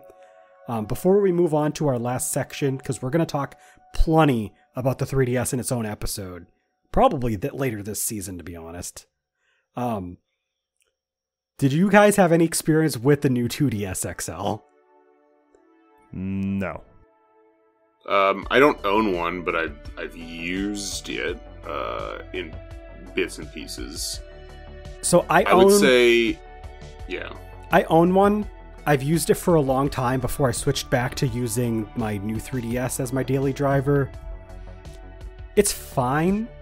Of the XL models, it's the least comfortable. I will say that. The build quality, it's a little cheap. It gets the job done. The screen quality's good. It's small enough, compact enough because they like slimmed it down that you could kind of fit it in your pocket a lot better than like a 3DS XL. But the ABC, not ABC, ABXY buttons, they feel kind of cheap, and they have like this weird indentation for the actual letter, so it can kind of be a little uncomfortable. Same thing with the directionals. They have like little lines, they're indentations instead of just marked. So like the control, it feels a little uncomfortable to hold for a longer period. But it's otherwise fine. Like it does its job. I like that it has a flap that covers the SD card and the game cart slot because it protects those. And also the SD card slot is actually in the most convenient spot on like it next to the base. Out of the new models, it's like probably one of the easiest to get to. Because with the 3DS XL and the new 3DS, you have to unscrew the back to like get to the SD card slot. You don't have to do that with the 2DS XL, but it's not that great though. Like I've used it for a long time and like it was fine because it was a budget option. You could get it for $99 and it came with Mario Kart, so that's not bad. Yeah. I feel like if there was one of the new 2DS XLs I would have purchased, thinking about the color options, the creamsicle one. Oh, the orange white. I kind of wish that I did do that one because another issue with the new 2DS XL models is that they are very smudge prone. They get fingerprints very it's horrible. And I got the black and blue one. And the top part is fine. The top part has like a glossy finish on it that like doesn't really grab like fingerprints. But the bottom half is matte, and it really absorbs like any dirt and grime that's on your fingers, and it's just not a good feeling. It's not a good look, and I think that they'd probably look a little bit better because like fingerprints are a lot harder to see on like the white versions of their systems that are like matte finish like that. So like I think the creamsicle one probably would have been better. But let's move on. We'll talk about the 3DS more some other time. The home consoles for this past generation, there was the PS4 Slim and the PS4 Pro in 2016. They kind of released them. I think they released like about the same time. They had a new design that was like more rounded matte finish as opposed to the old like sharp, half glossy, half like hard plastic matte finish of the base PS4 model.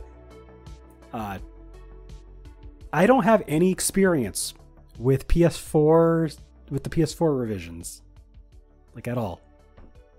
I got a big old chonky fat base model. That's it. I have a base model. Bethany has a the fat one, the Big Mac. Oh, the Pro? The Pro. I call it the Big Mac because it's Big Mac. They're It looks like a Big Mac. It really Yeah. does. It's a triple decker. I've never used the Slim. And from what I've seen of the PS4 Pro, it's barely different from the original. The biggest thing between like the models, like the build qualities are fine across the board for all three models of a PS4. The biggest thing you're going to run into is I feel like the original model is more convenient for like switching the hard drive out because it has the removable cover. Yeah. Whereas the other ones you have to like, I don't know, you have to do some more stuff to it. I whereas did not it's right know there. this. I have not touched my. I've not touched my PS4 in that way ever, and I've owned it for like 10 years almost. Yeah. So for the original models, that the smaller section, either it's a gloss or a matte finish, on that, depending on like how newer of the original model you have, is removable cover. So. Two things, that's right where the hard drive sits, so it's easy to remove, but then also it's super easy to clean. Because you can just clean out that area from all dust and everything. I should probably look into that because mine probably has a lot of shit in there because I haven't cleaned it once. It's very easy to take off and very easy to put back on. Like, it's just a slip cover that like has like very easy plastic locks that it just slides in and out of. Super nice. I have it right here. Yeah, so you have one of the older ones because it has the gloss. They had ones that had that gloss was actually a matte finish too. You can just pop that off. You can just slide it. Which way do I slide it? Slide it. So when it's facing down, you just slide it away from the system. So up top, you want it facing the gloss should be facing you. Okay. And then just, I guess, just slide it away from the system. Yeah. Yo, I did this for the first time ever. I've never done that before either. I mean, I knew you could do that, but I've never done it. I've never done this before. I work with consoles. Yeah. Okay. That's so yeah. I would say that is a nice feature of that. They removed that from the other consoles, and that's part of that is ventilation. That's like one of the bigger things that the Slim has over the original model is it has reworked vent systems, and then the Pro has 4K. And that's it. So I mean. It just kind of depends on how much money you want to spend when it comes to these. Yeah. Now, do you guys have any? So the reason why I don't have any experience with anything other than this base model is because I bought this used for the launch of Dragon Ball Xenoverse 2 that fall. And then they came out with the Slim and Pro like the next month after. So that was really cool. I have a very early model PS4. It wasn't like the launch year. I think it was the year after. I think I got it in 2014. And the PS4 launched in 2013, right? Yeah, right? late 2013. Okay, so I got mine the following year. Because it was the Grand Theft Auto 5 Last of Us Remastered bundle, where you got a physical copy of Golf Tournament Adventures and a digital copy of The Last of Us Remastered. They should have flipped that, and then I could have just torn the code in half for Grand Theft Auto, but oh well. And like, I didn't need another another PlayStation until I got my PS5. Yeah. Yeah. But I've dealt with all three systems a lot, so that's why. Yeah, because, I mean, you've been working through that whole generation, so, like, you're going to have people bringing that shit in all the time. I mean, the previous gen and that gen, like, were the two gens that I've dealt with a lot of the hardware. Yeah. The Xbox One had a couple different revisions, namely, a few years after, in the same year as the PS4 Slim, we got the Xbox One S, which is basically just like the same as like the Xbox 360 S. It was a revised version of the Xbox One. And then the year after, we got the Xbox One X. Yeah. And there was also an Xbox One S was released in a couple different configurations, because it was like there was Xbox One S and then there was an Xbox One S like digital only version. So yeah, it was there's probably other configurations too, because it is Xbox, but like those are like the major ones. And no, that's pretty much it. As far as like the big stuff. So I didn't really play a whole lot of Xbox One, not even with friends. So I think like the most experience I have is I think I've played a little bit of Xbox One S when I briefly owned one. And I have a friend who owned, I don't know if she still does, the like launch model. Like, she was really proud that she like got it like on launch day. She has like the controller that has like the, you know, day one edition or whatever that they had on it. But I didn't play a whole lot of Xbox One, so like I don't have any real experience with any of this, and I've never touched an Xbox One X in my life. I've no experience at all. I've like barely played on an original model Xbox One, but I've never played the revisions, and I don't fucking care. Perfect. I'm going to come from this from a perspective of having to clean the systems. Perfect. We have something to talk about. The original model sucks ass. Those slat vents fucking collect dust like no other. Oh my god, I hate them. The original model sucks so much ass. The S sucks ass. Those circle dot vents collect so much fucking dust and are a pain to clean out. Oh my god. The X is fine. There you go. There you go. Yeah. It's the top, they put these dumb, stupid vents on those two models, and they're just a fucking pain in the fucking ass to, like, deal with, and, like, it's like, they're just dust magnets. They just, like, clean dust or junk, or people, like, do stupid shit if they use smoke, and you have an Xbox One S, because most of them are white, they just collect that gunk in those, like, little pores, and it's a fucking pain in the goddamn ass to deal with. I hate them. The X doesn't really have that. They just have the side vents. The whole top is matte. It's perfect. Perfect design. Thank you very much. You can move on now. The next couple things we're going to talk about are the Nintendo Switch's revisions.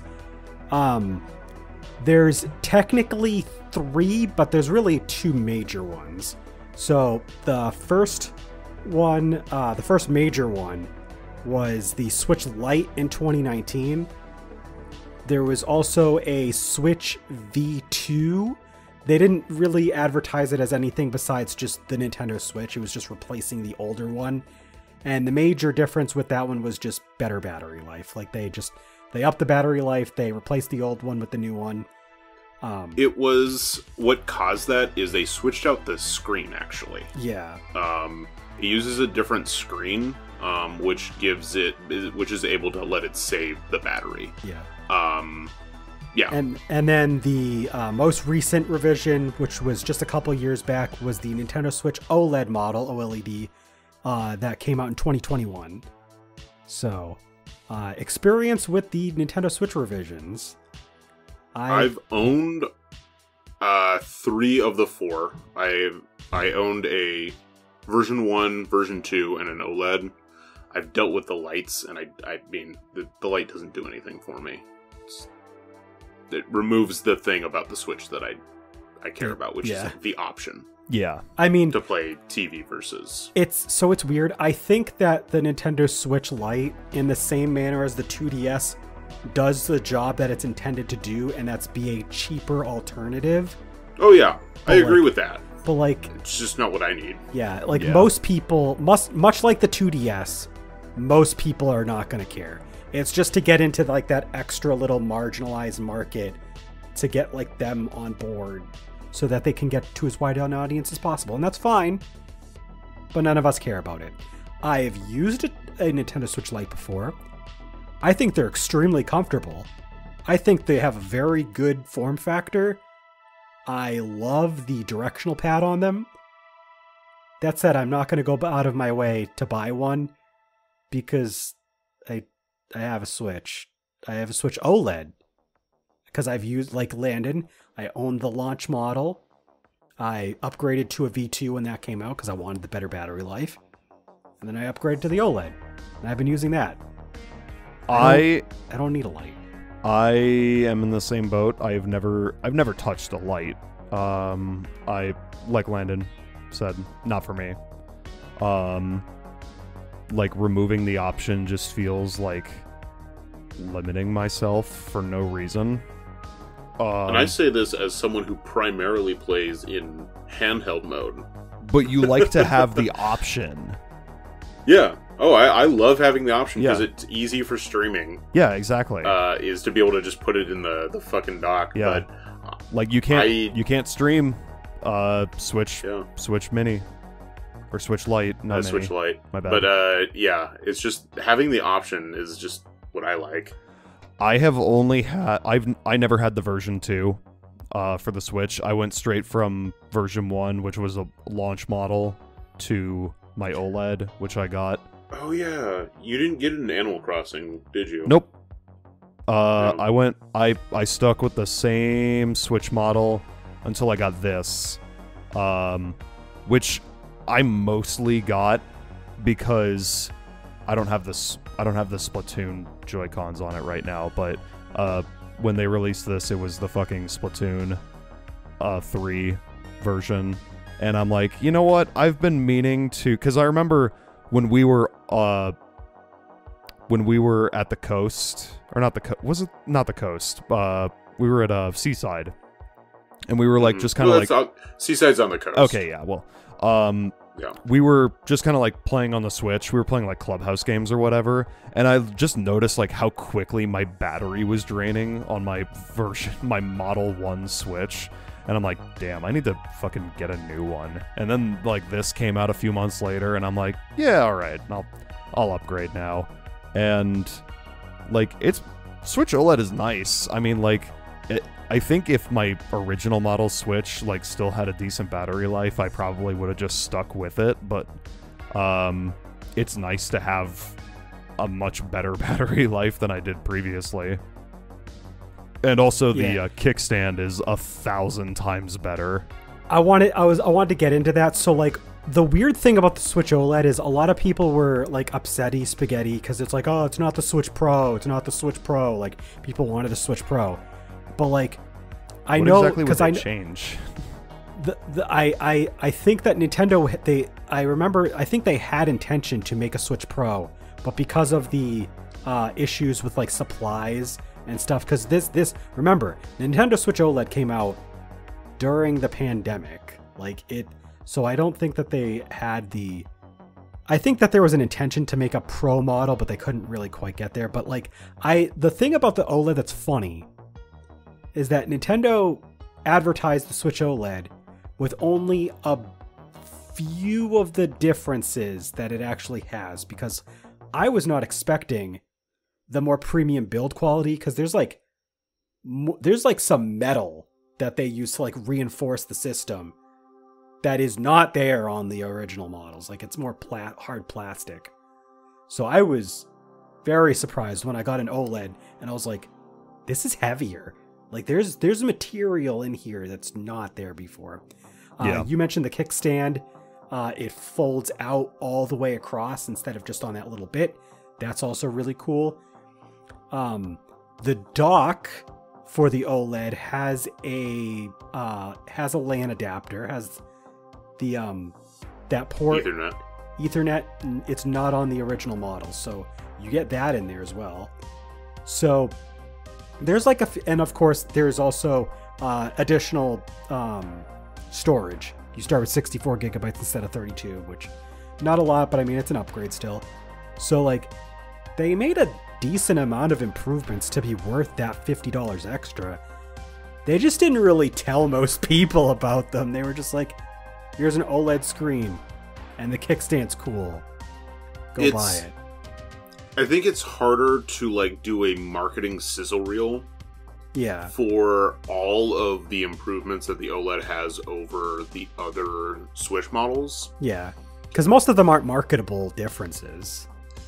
But I'll say this, when I've talked to people about it, when they go, okay, what's the difference? And I go through basically the same list that you just went, and I go into the dirty details, if they actually really care, they go, that sounds okay. Good, right? Yeah. It's like, why is this one $50 more? And it's like, well, actually, there's quite a bit of a difference between them. Like, if you sat someone down to explain the differences, they would see that, it is worth $50 more. Holy crap. I think the biggest thing is if you, like, take a regular model Switch, either version 1 or version 2, doesn't matter, and an OLED, and, like, turn them on, and all they do is load up the Nintendo logo, you can already there see, like, how much of a difference, the screens are, but then also, like, you can just hold them and feel, like you said, like, how much of a difference the build qualities have. Yeah. So, I mean, that's, like, I love my Switch OLED. I think it's an incredible product. There are a few more final, I don't have dates for these because I forgot to add these into my list, but I was like, oh shit, we kind of have to talk about them. But the Xbox Series S did get like an additional model out, and I don't know what other differences it has besides extra storage. You get a. You talking about the 1 terabyte version? Yeah. Is there a difference? It's black. That's it. It's black and it has 1 terabyte. There you go. Yeah. You know the differences. And then the PS5 recently got its PS5 Slim, quote unquote. And that one was a November. Yeah. It was a November release. It didn't have a hard release date, but it was a November release. Yeah, so like... It came out around the same time as Call of Duty Modern Warfare 3 remake. They rotated out the old PS5 stock to get this new PS5 in, and it is noticeably smaller, but the main reason they did it was because rather than sell you a PS5 or PS5 digital, which the digital versions did not sell well at all, and have different materials for each one, they could just use the same thing and then swap out the disc tray, or in the disc tray, depending on which one they're selling you.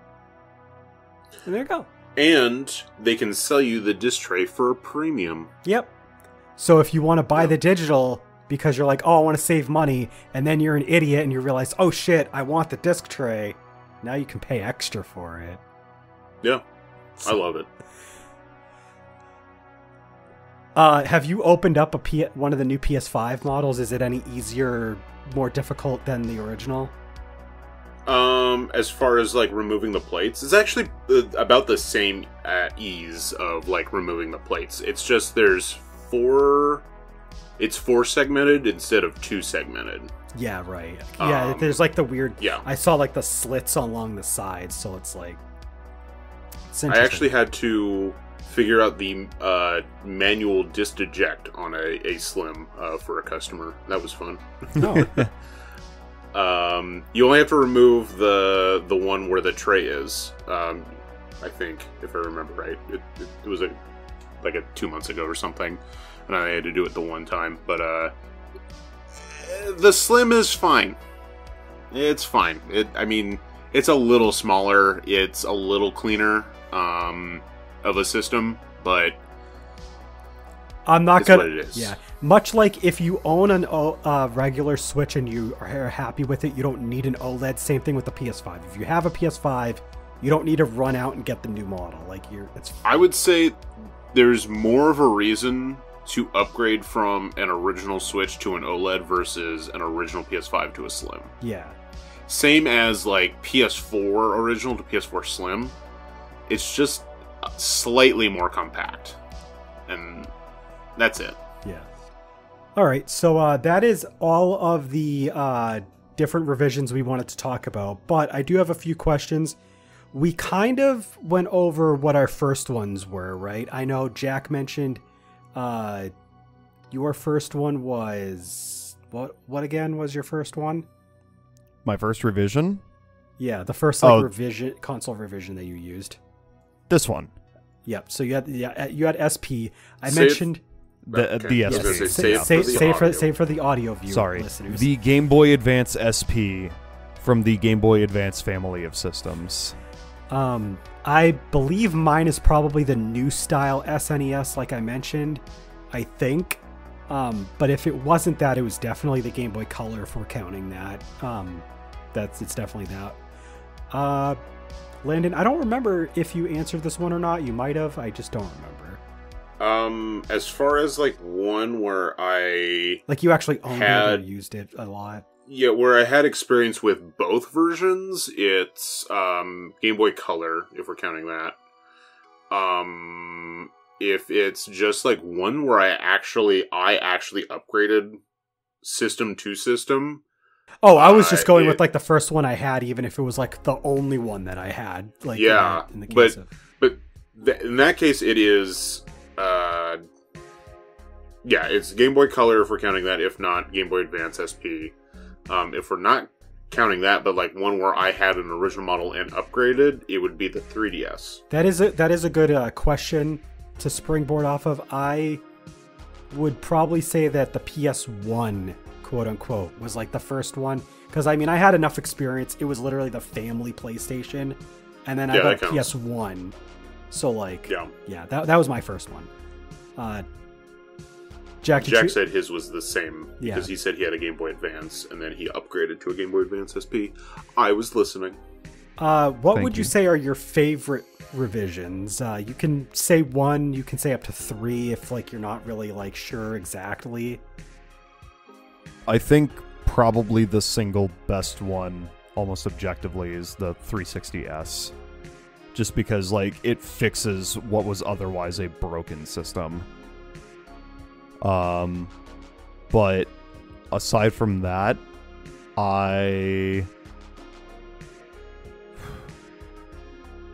that's a good question.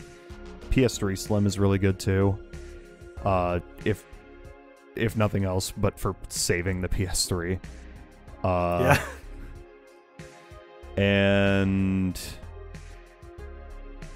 probably the SP. I mean, like, I think the SP, like, just for what it brought to the table was, like, a huge deal. And, yeah. So my top 3, I don't know if this is in a particular order. I'll just go in the release order. Definitely the SP, Game Boy Advance SP, is just, like, it really is a game changer. Just the small like the major, the few but major changes that the SP had. Like, I love it. The PS3 Slim, again. The PS3 Slim was the PS3 I bought and owned myself. I had plenty of experience with the PlayStation 3 before, but I love the PS3 Slim. It does its job. It works well.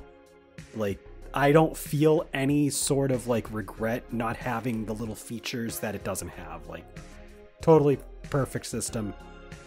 And then the new 3DS is definitely the last of the 3 because like it's just my baby. Like, I just love the new 3DS. Just everything about it. The 3DS is already one of the greatest systems when it comes to personalization and customizability. And the new 3DS just takes it to a whole nother level while just being a really premium product. So, like, yeah, that's my top 3. My answer was, I think, going to be originally pretty much what Jack said, but I don't own... Well, I didn't own two of those. The PS3 Slim or the 360S, so I don't really care about those, I guess. New 3DS, for sure. Game Boy Advance SP. I'll probably go 360 Slim, though, as the third slot. Just because it is, like, just that much better of a console. But the Switch OLED is a pretty nice upgrade for Switch as well. Okay. Preferably of ones that you have enough experience with, what would you say is your least favorite? What is one that you just didn't care Of the for? ones that I've had experience with? Preferably speaking, yeah. Yeah, Because I mean, we could all just spend all day shitting on the Wii Mini and the PSP Go, but that's not fun. We really could. We really should. We should. I don't know, because that's kind of tough, because, like, usually when it comes to console revisions, I like to do my research before I, like, jump the gun and buy a new version of a system. I mean, back in the day, you know, I was a stupid kid and I would just buy whatever. I mean, I guess out of all the ones that I have experience with, probably the DS Lite. Just because it doesn't really, aside from being, like, more compact, it doesn't really bring anything new to the table. And it's a much more fragile and cheap feeling system than the original. I mean, to be fair, the DS does have notable improvements. Like, the battery life is a little better, the screens are better, but, like, does that matter if the build quality sucks? And the build quality is really bad. It's really bad. Like, looking back at it, it's amazing. Like, they sold so many probably because they broke. Like, I'm amazed that this one still functions, but, like, the D-pad is not what it used to be. Like, I've mentioned this in the DS podcast, I'm fairly certain, but the right button on the D-pad, ruined by Sonic Rush and Sonic Rush Adventure, by the way. I have to press it, like, pretty hard in order for it to, like, register as a button press. But, and I know we brought this up on the DS podcast, but definitely part of the reason why this model sold so well was because it kept fucking breaking. Yeah, my least favorite of the ones I have experience with is probably also the DS Lite, just because, like, everything you said. But I did have enough experience that I can also say that I am not a fan of the PS3 Super Slim. Why? Just why? Nobody needed this. I don't like this thing. But I mean, the DS Lite is definitely, like, that... I don't know, man. Like, it's over time, it just looks worse and worse to me.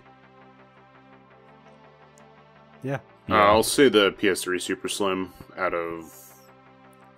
and, like, it's hard for me to say just because I don't own a lot of these, but I've dealt with so many of them. Mm-hmm.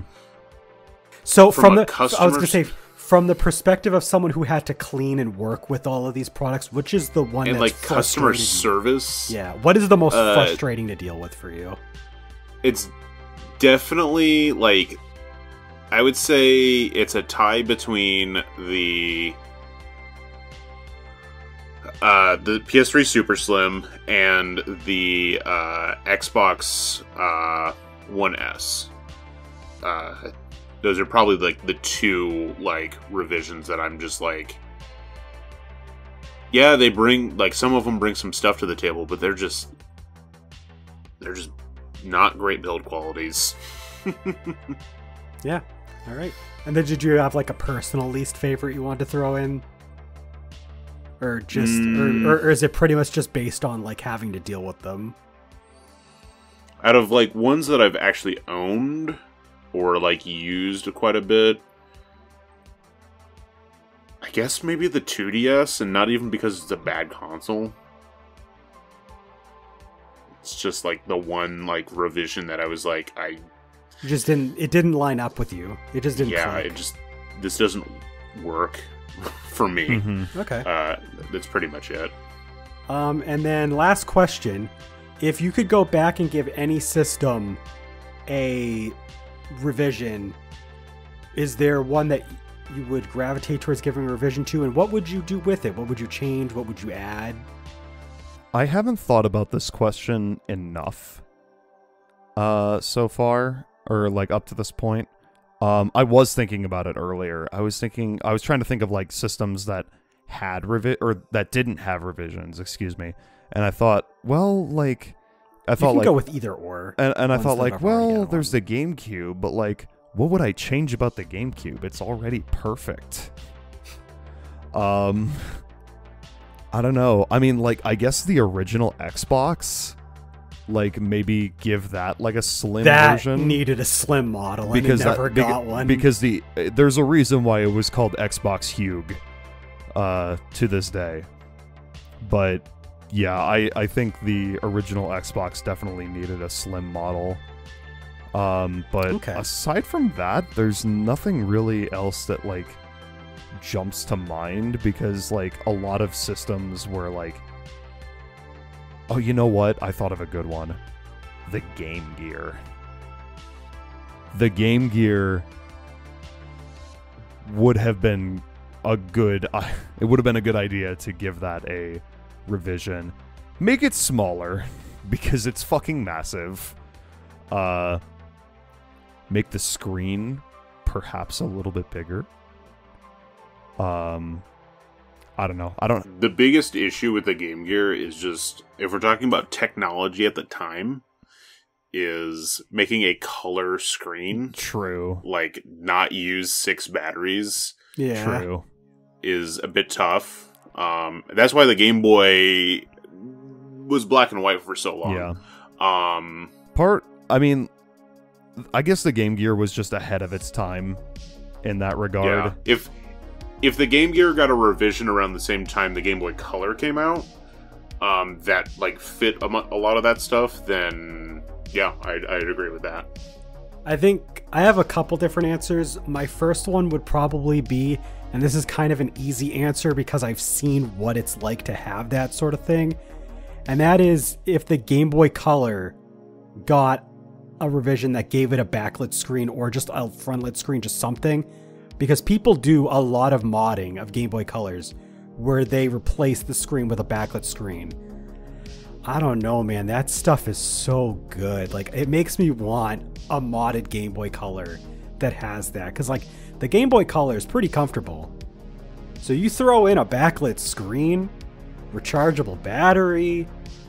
Oh, man. You won me over. That is the nostalgia in me. But I have seen a lot of Game Gears with similar like improvements. Like they switch out the screen for a backlight, and then also like some will give it a rechargeable, or they'll switch out to like an OLED screen. So like there is some like modding you can do for especially like the handhelds. But if we're like coming at it from like what they could have done feasibly at the time that the consoles were coming out, I think they probably could have at least done like the screen thing. Like they probably could have given a front light like they did with the SP. I think that's probably something that they could have done. It probably would have required an extra battery or two, but I think the Game Boy Advance should have come out with a There's kind of no front light. Yeah, there's kind of no reason that Game Boy Advance couldn't have. So like when you mentioned that part, like I would say the Game Boy Advance. That's kind of like the major ones. Like I guess you could revise the SP to have a headphone jack, but like that's such a minor thing to be honest. Like, yeah. And you know what? That's why we're here. Yeah. Complain about the minor things. True. Yeah. What else would we do with our time? You know what? What if they could have just revised the PS1 to have that screen built in? Just make it portable. Just throw a battery in there and let it go. Fuck it. He's got it. He's got it. He's onto something, folks. The PS1P. PS1 Portable. There you go. That's my contribution to society. Yeah. What about you, Landon? What would you revise? I would change... but besides the Xbox One S to not have shitty ventilation systems. Damn, he got me. That's exactly what I was about to say. I guess nothing. I stole it right from him. Yeah. I would change the Wii U to give it GameCube ports natively. I don't know. No, I wouldn't do that. Good question. Yeah, I think you guys pretty much said most of the stuff that I would have said for consoles that had revisions. I'm trying to think.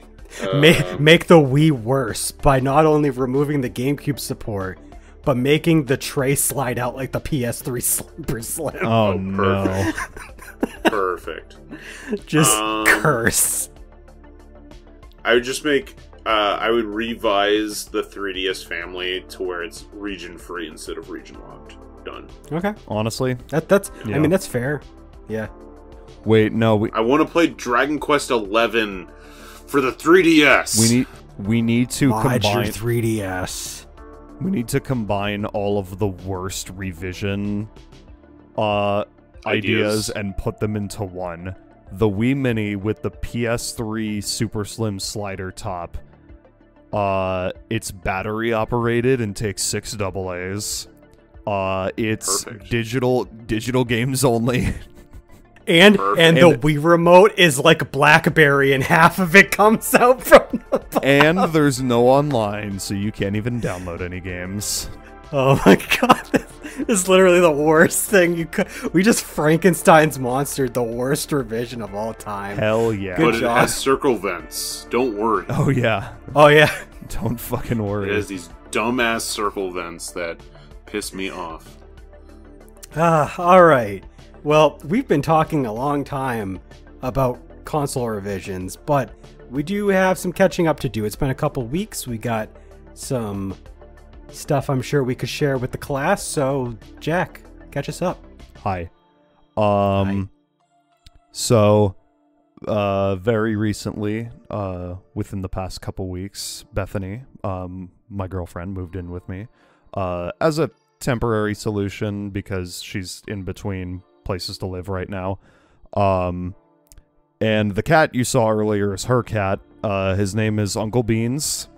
And he is an absolute menace. I had to put him in his cage a while ago because he would not stop trying to fuck with shit while I'm trying to podcast, and I can't deal with that right now. He's great, Hey, and I love him, but also he's a terrorist, and he owes me money. that's me every week With cheese with the whiz. fucker that's off screen right over there. So he's been calm for the most part. I was gonna and say, sleeping on the chair. I'm very surprised. It's been 2.5 hours and we haven't heard from him. Yeah.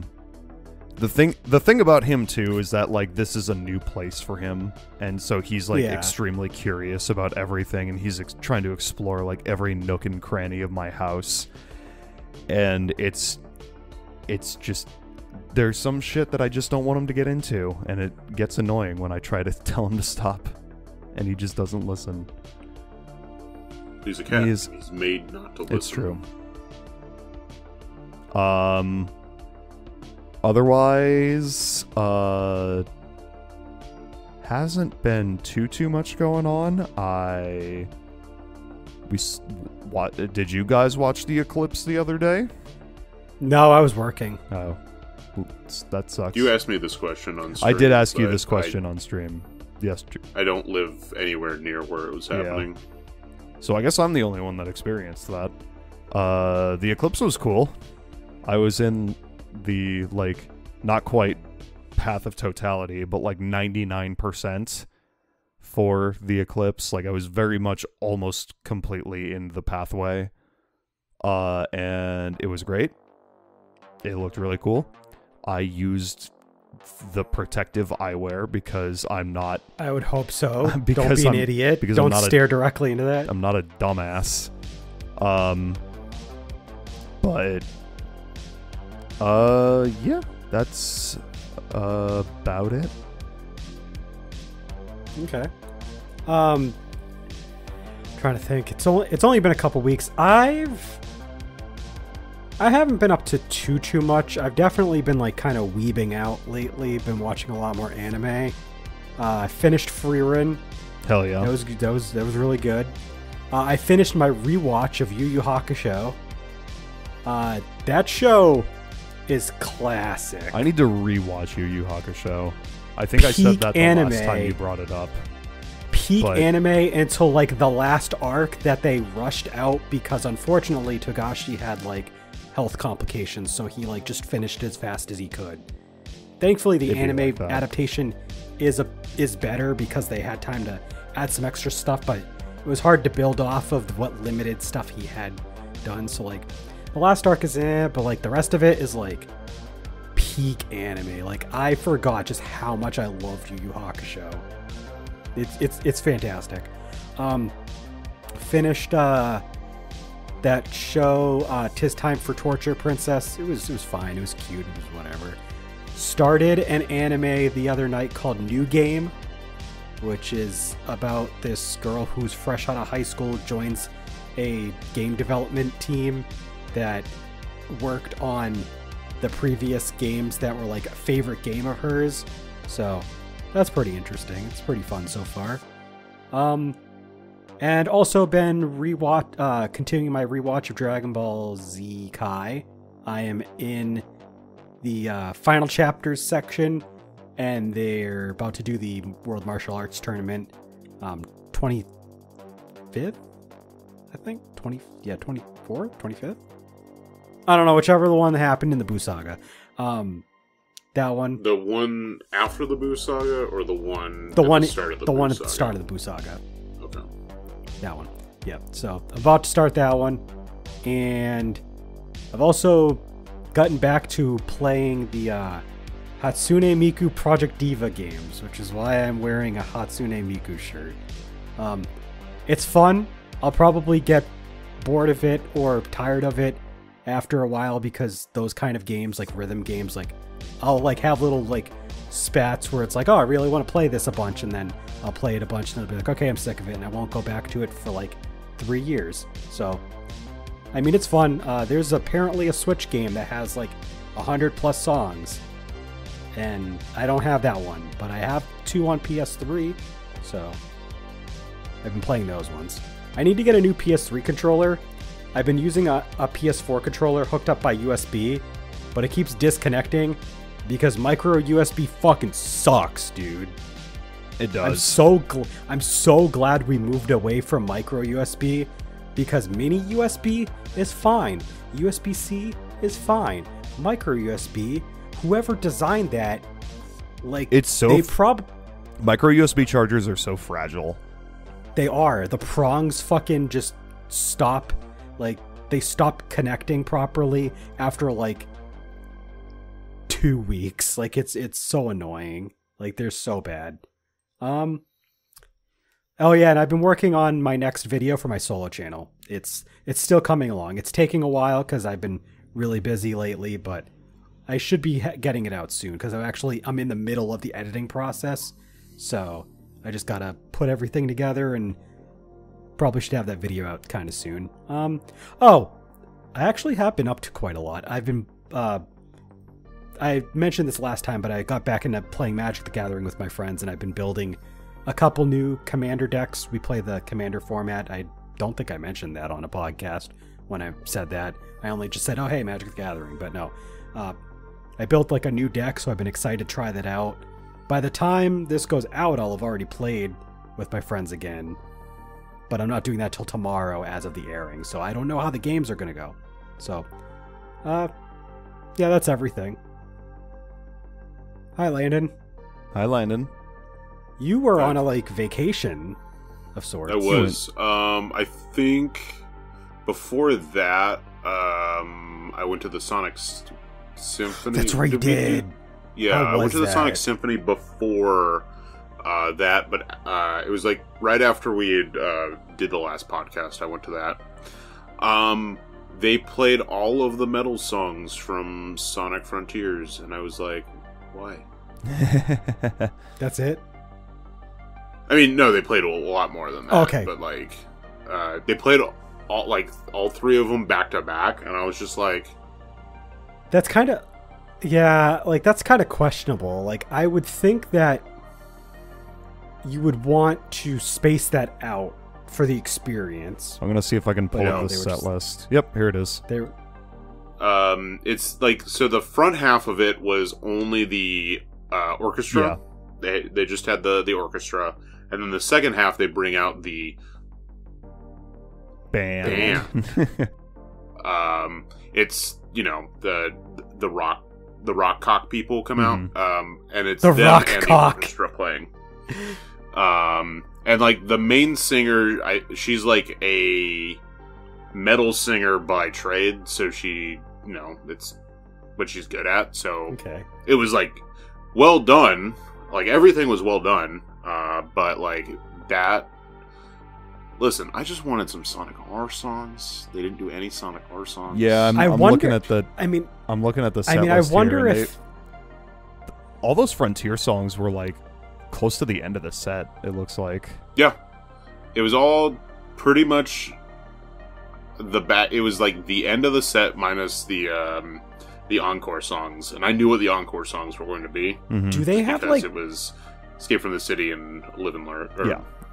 Yeah, of Live and course. Learn. Do they have, like, some sort of, like, issues with, like, working out... I mean, why did they not... I'm trying to think what their reasoning is for not playing any Sonic R songs. Like, I would expect, like, Supersonic Racing at least. That's what I was hoping for. I'm kind of confused as to why they don't. I'm wondering if there's, like, some reason that they can't or something. I don't see why they couldn't, but, like... Yeah, I mean, they even did a remix of Supersonic Racing for Sonic Generations. Yeah. So I don't know. Yeah, that's. The orchestral stuff was good. I enjoyed it a lot. The rock cock stuff was fine. They played Fist Bump from Sonic Forces. see that. I forgot that game. I forgot that song even existed. So, like, They just started I'm gonna playing say it, and this you were now, like, "Oh yeah, this song." Oh yeah, I actually... it's fine. I actually like Hoobastank, but I do not like that song. That song is not good. For the most part, I mean, it was fine, but like they played Night of the Wind, so it was Okay. like, okay, All right. yeah. They did not play Seven Rings in Hand, which I would have Boo. taken over Boo. either like one of the three like Frontiers, like metal Yeah, songs. they really didn't need to play all three songs from Frontiers. Yeah, But don't you But- get it, Jack? They gotta promote Frontiers because it's I mean, the big game Listen, right now. no, I get it. I mean, I it's know. the exact same like when a band tours like for a new album, and like they are gonna play songs from the new album. did it have something from Superstars? Does the set list said it had stuff from Mania, but I don't remember Superstars. I don't see anything here. I also don't know Yeah, what I any of don't- the songs from Superstars are called though, so I don't know. Well, no, they did medleys for like a lot of the Okay. like they did like a whole like suite for Sonic 1, Sonic 2, I see. Mania. I see that they did medleys for 1, 2, and Mania, but for Sonic 3, all they gave you is fucking Sky Sanctuary. Yep. Wow. Sky Sanctuary. That's some bullshit. They did Tails and Sonic's themes orchestral for SA1. Sonic Adventure Yeah. 1. Yeah. Those were actually done really well, but it was like it was funny that we but yeah, no it was the Aquarium and Planet Wisp from Colors. That was really good. I bet. Yeah, I mean, I can just go on about just this thing. And then they did a fucking and- Frontiers medley, and then they did all 3 of the fucking songs from Frontiers. Wait, they did a Frontiers medley and In then the front half, Yeah. yeah. So in the front half with just the orchestra, they did that, That's so and much. then they did So yeah, they had a lot of Frontiers representation, but no superstars, which I get. It just came out, and they've been doing this tour for a little bit. So I think it's funny that there was an encore. Like, I think the prospect of doing an encore with an orchestra is really funny. Did the entire orchestra walk off stage?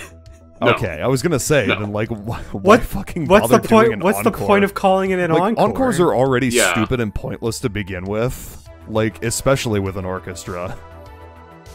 Yeah, no, it was just the cock rocks that left and came back, pretty much. But overall, it was really fun. I will say that it was a good show. Obviously, for most people, it's a little too late to get a chance to watch it. I think at this point, because we were pretty far into the tour. Yeah, but if it ever comes around again, like I'd say it's definitely worth it to go see. It's well done. They have like the arrangements are done by like people that actually work with Sega. What's his name that worked on Mania and T-Lopes. T-Lopes? Yeah, T-Lopes. He was like the arranger for some of it. Oh man, no, you know what? I looked through. I'm looking on setlist.fm, and was just like looking through all the dates and seeing like what the closest one would have been to me anyway, which would have been Chicago. And you got kind of screwed actually, because they had a Sonic CD medley in between 1 and 2. They played Pumpkin Hill. They didn't play. I got Rooftop Run. They also played Rooftop Run. No, what the? No, fuck? they like Pumpkin Hill was like with the band. What the fuck? Yo. What the fuck? Did they play 3 fucking Frontier songs for Chicago? They played one of 2 of them. What the fuck? Yeah, that does kind of suck. Did they anything? I would have stick rather out have from had the Pumpkin Chicago? Hill. I also see on here the Sonic Superstars opening theme, so They had something from Superstars. Come on, man. That Chicago show sounds a little bit better. unfortunately that was back in October, so a little too late. Did they for still that. have? That's funny. Did they do the? They hold on. So they did a song from Sonic Superstars in October of last year for a previous one, and then didn't do Superstars stuff for the more recent show after Sonic Superstars has already been out for a while. Well, this was October 28th, so Superstars was out by this point. Well, that's what I'm saying. Like it was like right around the release versus like the game has been out for a while. Yeah.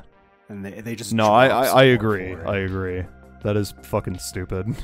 Do they still have like Yeah, Night of the well. Wind and stuff on there? Yup. Damn, they chipped you, Landon. All right, tell us more. Tell us about the other cool stuff that you did. Okay, I was gonna say. Now I'm really depressed, and I hate that. I don't hate that I went, but that overall it was good. Anyway, the big thing that happened was last week, and part of the reason why we sort of it's a little bit of spread out between the parts. Between season 1 and season 2 is because I had a week off where it was spring break for Kari. So usually my family does a trip to the coast. We stayed in Newport for a couple days, and we went to a bunch of places. There's a lot of like lighthouses along the coast. We went to 2 of them. And we went to a lot of state parks and did some hiking and went to 2 of the wildlife refuges on the day we were going back to Portland. And then on that trip back, we also stopped at, Tillamook Creamery. And I Your had a favorite shake. place? It's, hey, I just have to go every once in a while. I actually haven't been to the Creamery since Jack was here, so it was nice to go back on a like not. It wasn't in the middle of summer, so it wasn't as fucking busy. It was still busy because it was a Friday, but it wasn't an inside and outside for the ice cream bar open. It was just the inside was open. So, yeah, got some cool stuff. Had a good time. When we weren't there, we were like baking puzzles with the family or playing card games. Okay. I've been playing a lot of Runner 2. That's like the majority of what I've been playing. I'm in the Super Nature. I'm almost done with the Super Nature. I did start Princess Peach Showtime. I cleared the first floor, so the first 4 levels and the floor boss. The game's alright. I need to give it more time. And I also started Opus Echoes of Star Song, and that's a lot of fun. I like the other 2 Opus games that I played, so I was excited to get to this one. And then I did my monthly check-in with Legend of Heroes Trails to Azure today. Monthly right before check-in? this. Yeah. The last time I played it was March 5th. So, literally, it's a monthly check-in. I got about an hour and a half of playtime. And then Cloud posted something, was like, hey, I need help with testing something. So I was like, well. Oh, well. Oh, this was earlier today? That was literally today, yeah. That's funny. When you made that post, I was like in the middle of a boss fight, and I was like, well, as soon as I'm done with this, I'll jump on the Discord call. All right, so yeah, then. that was today. So who knows? Maybe I'll get to play it later next week. I don't know. And then I've caught up with, I don't know, they might have just uploaded a new episode today. I forget when Sandland releases the new episodes. I haven't watched any of the new stuff yet. I really do need to. We need to get back to it because both my girlfriend and I have been we really like it. So got. Yeah, I'm into the. I think the 3rd episode of the new stuff. I watched that. I really like the female character that gets introduced. She's a great character. The bad guys that were introduced are also a lot of fun. And I was very impressed with the fight choreography from the last episode. General Shiva has a fight with one of the new antagonists. Okay. And I thought it was really well done. It really felt like it was Toriyama's style of how his fighting goes. But just, animated. And so it really felt like this is still his product. Which I was happy about. It was real cool. Okay. Gotta get back to myself then, yeah. 2 last things. I went and saw the new Godzilla. I enjoyed it. It was a lot of fun. It's blockbuster Godzilla, so don't expect it didn't have the good story that -1 had, but it had a fun story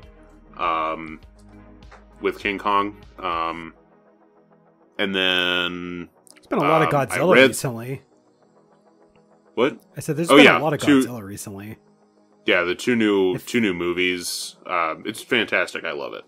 I hope they do a new video game to capitalize on all this, not just all of these. It's in Dave the Diver and fucking Minecraft and all this. I would say, bullshit. What would be really cool is if they did a high budget, polished, War of the Monsters style game, but with Godzilla, kaiju. That'd be cool. Have you ever played War of the Monsters on the PS2? Yeah, I own a copy, actually. It'd be so cool to have a new Godzilla-style game like that. That'd be awesome.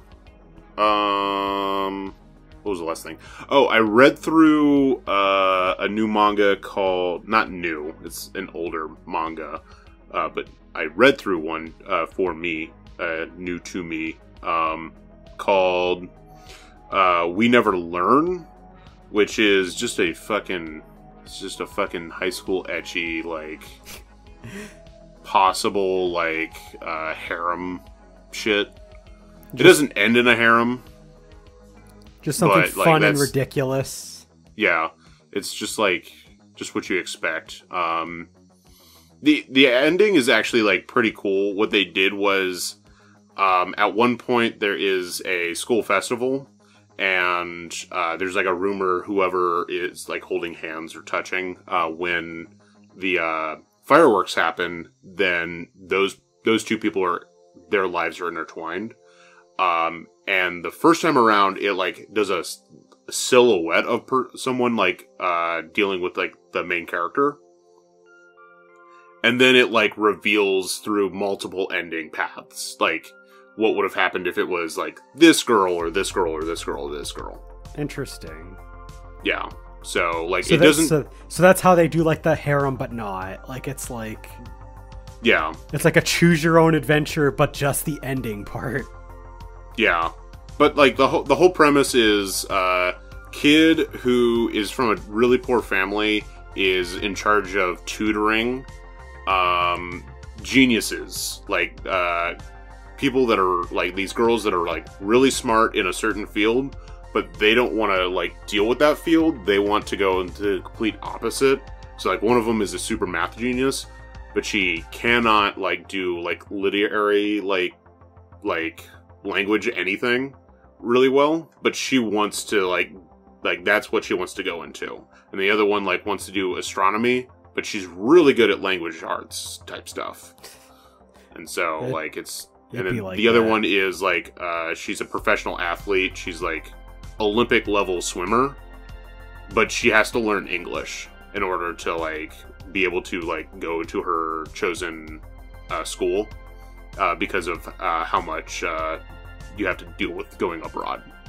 And so, like, he has to tutor them in this stuff, and it's just like that's where it all fucking harem shit happens. It was good. I enjoyed it for what it was. It was, I think, a really well done story. All right, so we've talked a very long time tonight. Good luck, Landon, with editing this audio together. Fuck me. It's gonna be great.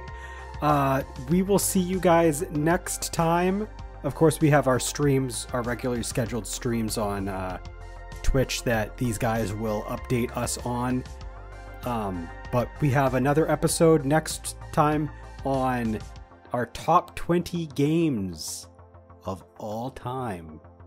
It's been 10 years since we did the last one, so look forward to that.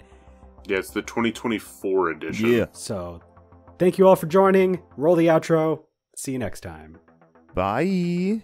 Bye. Thank you for listening to the Gaming Stooges Talks podcast. If you enjoyed us, consider subscribing to our podcast RSS feed, or follow us on youtube.com/GamingStooges and twitch.tv/GamingStooges for more gaming content. If you'd like to chat with us, join our Discord. The link can be found in the episode description. We also want to thank all of our Patreon supporters. Your continued support means a lot to us. Not already one? Please take a look at what we have to offer anyone who becomes a patron at patreon.com/GamingStooges. See you next time!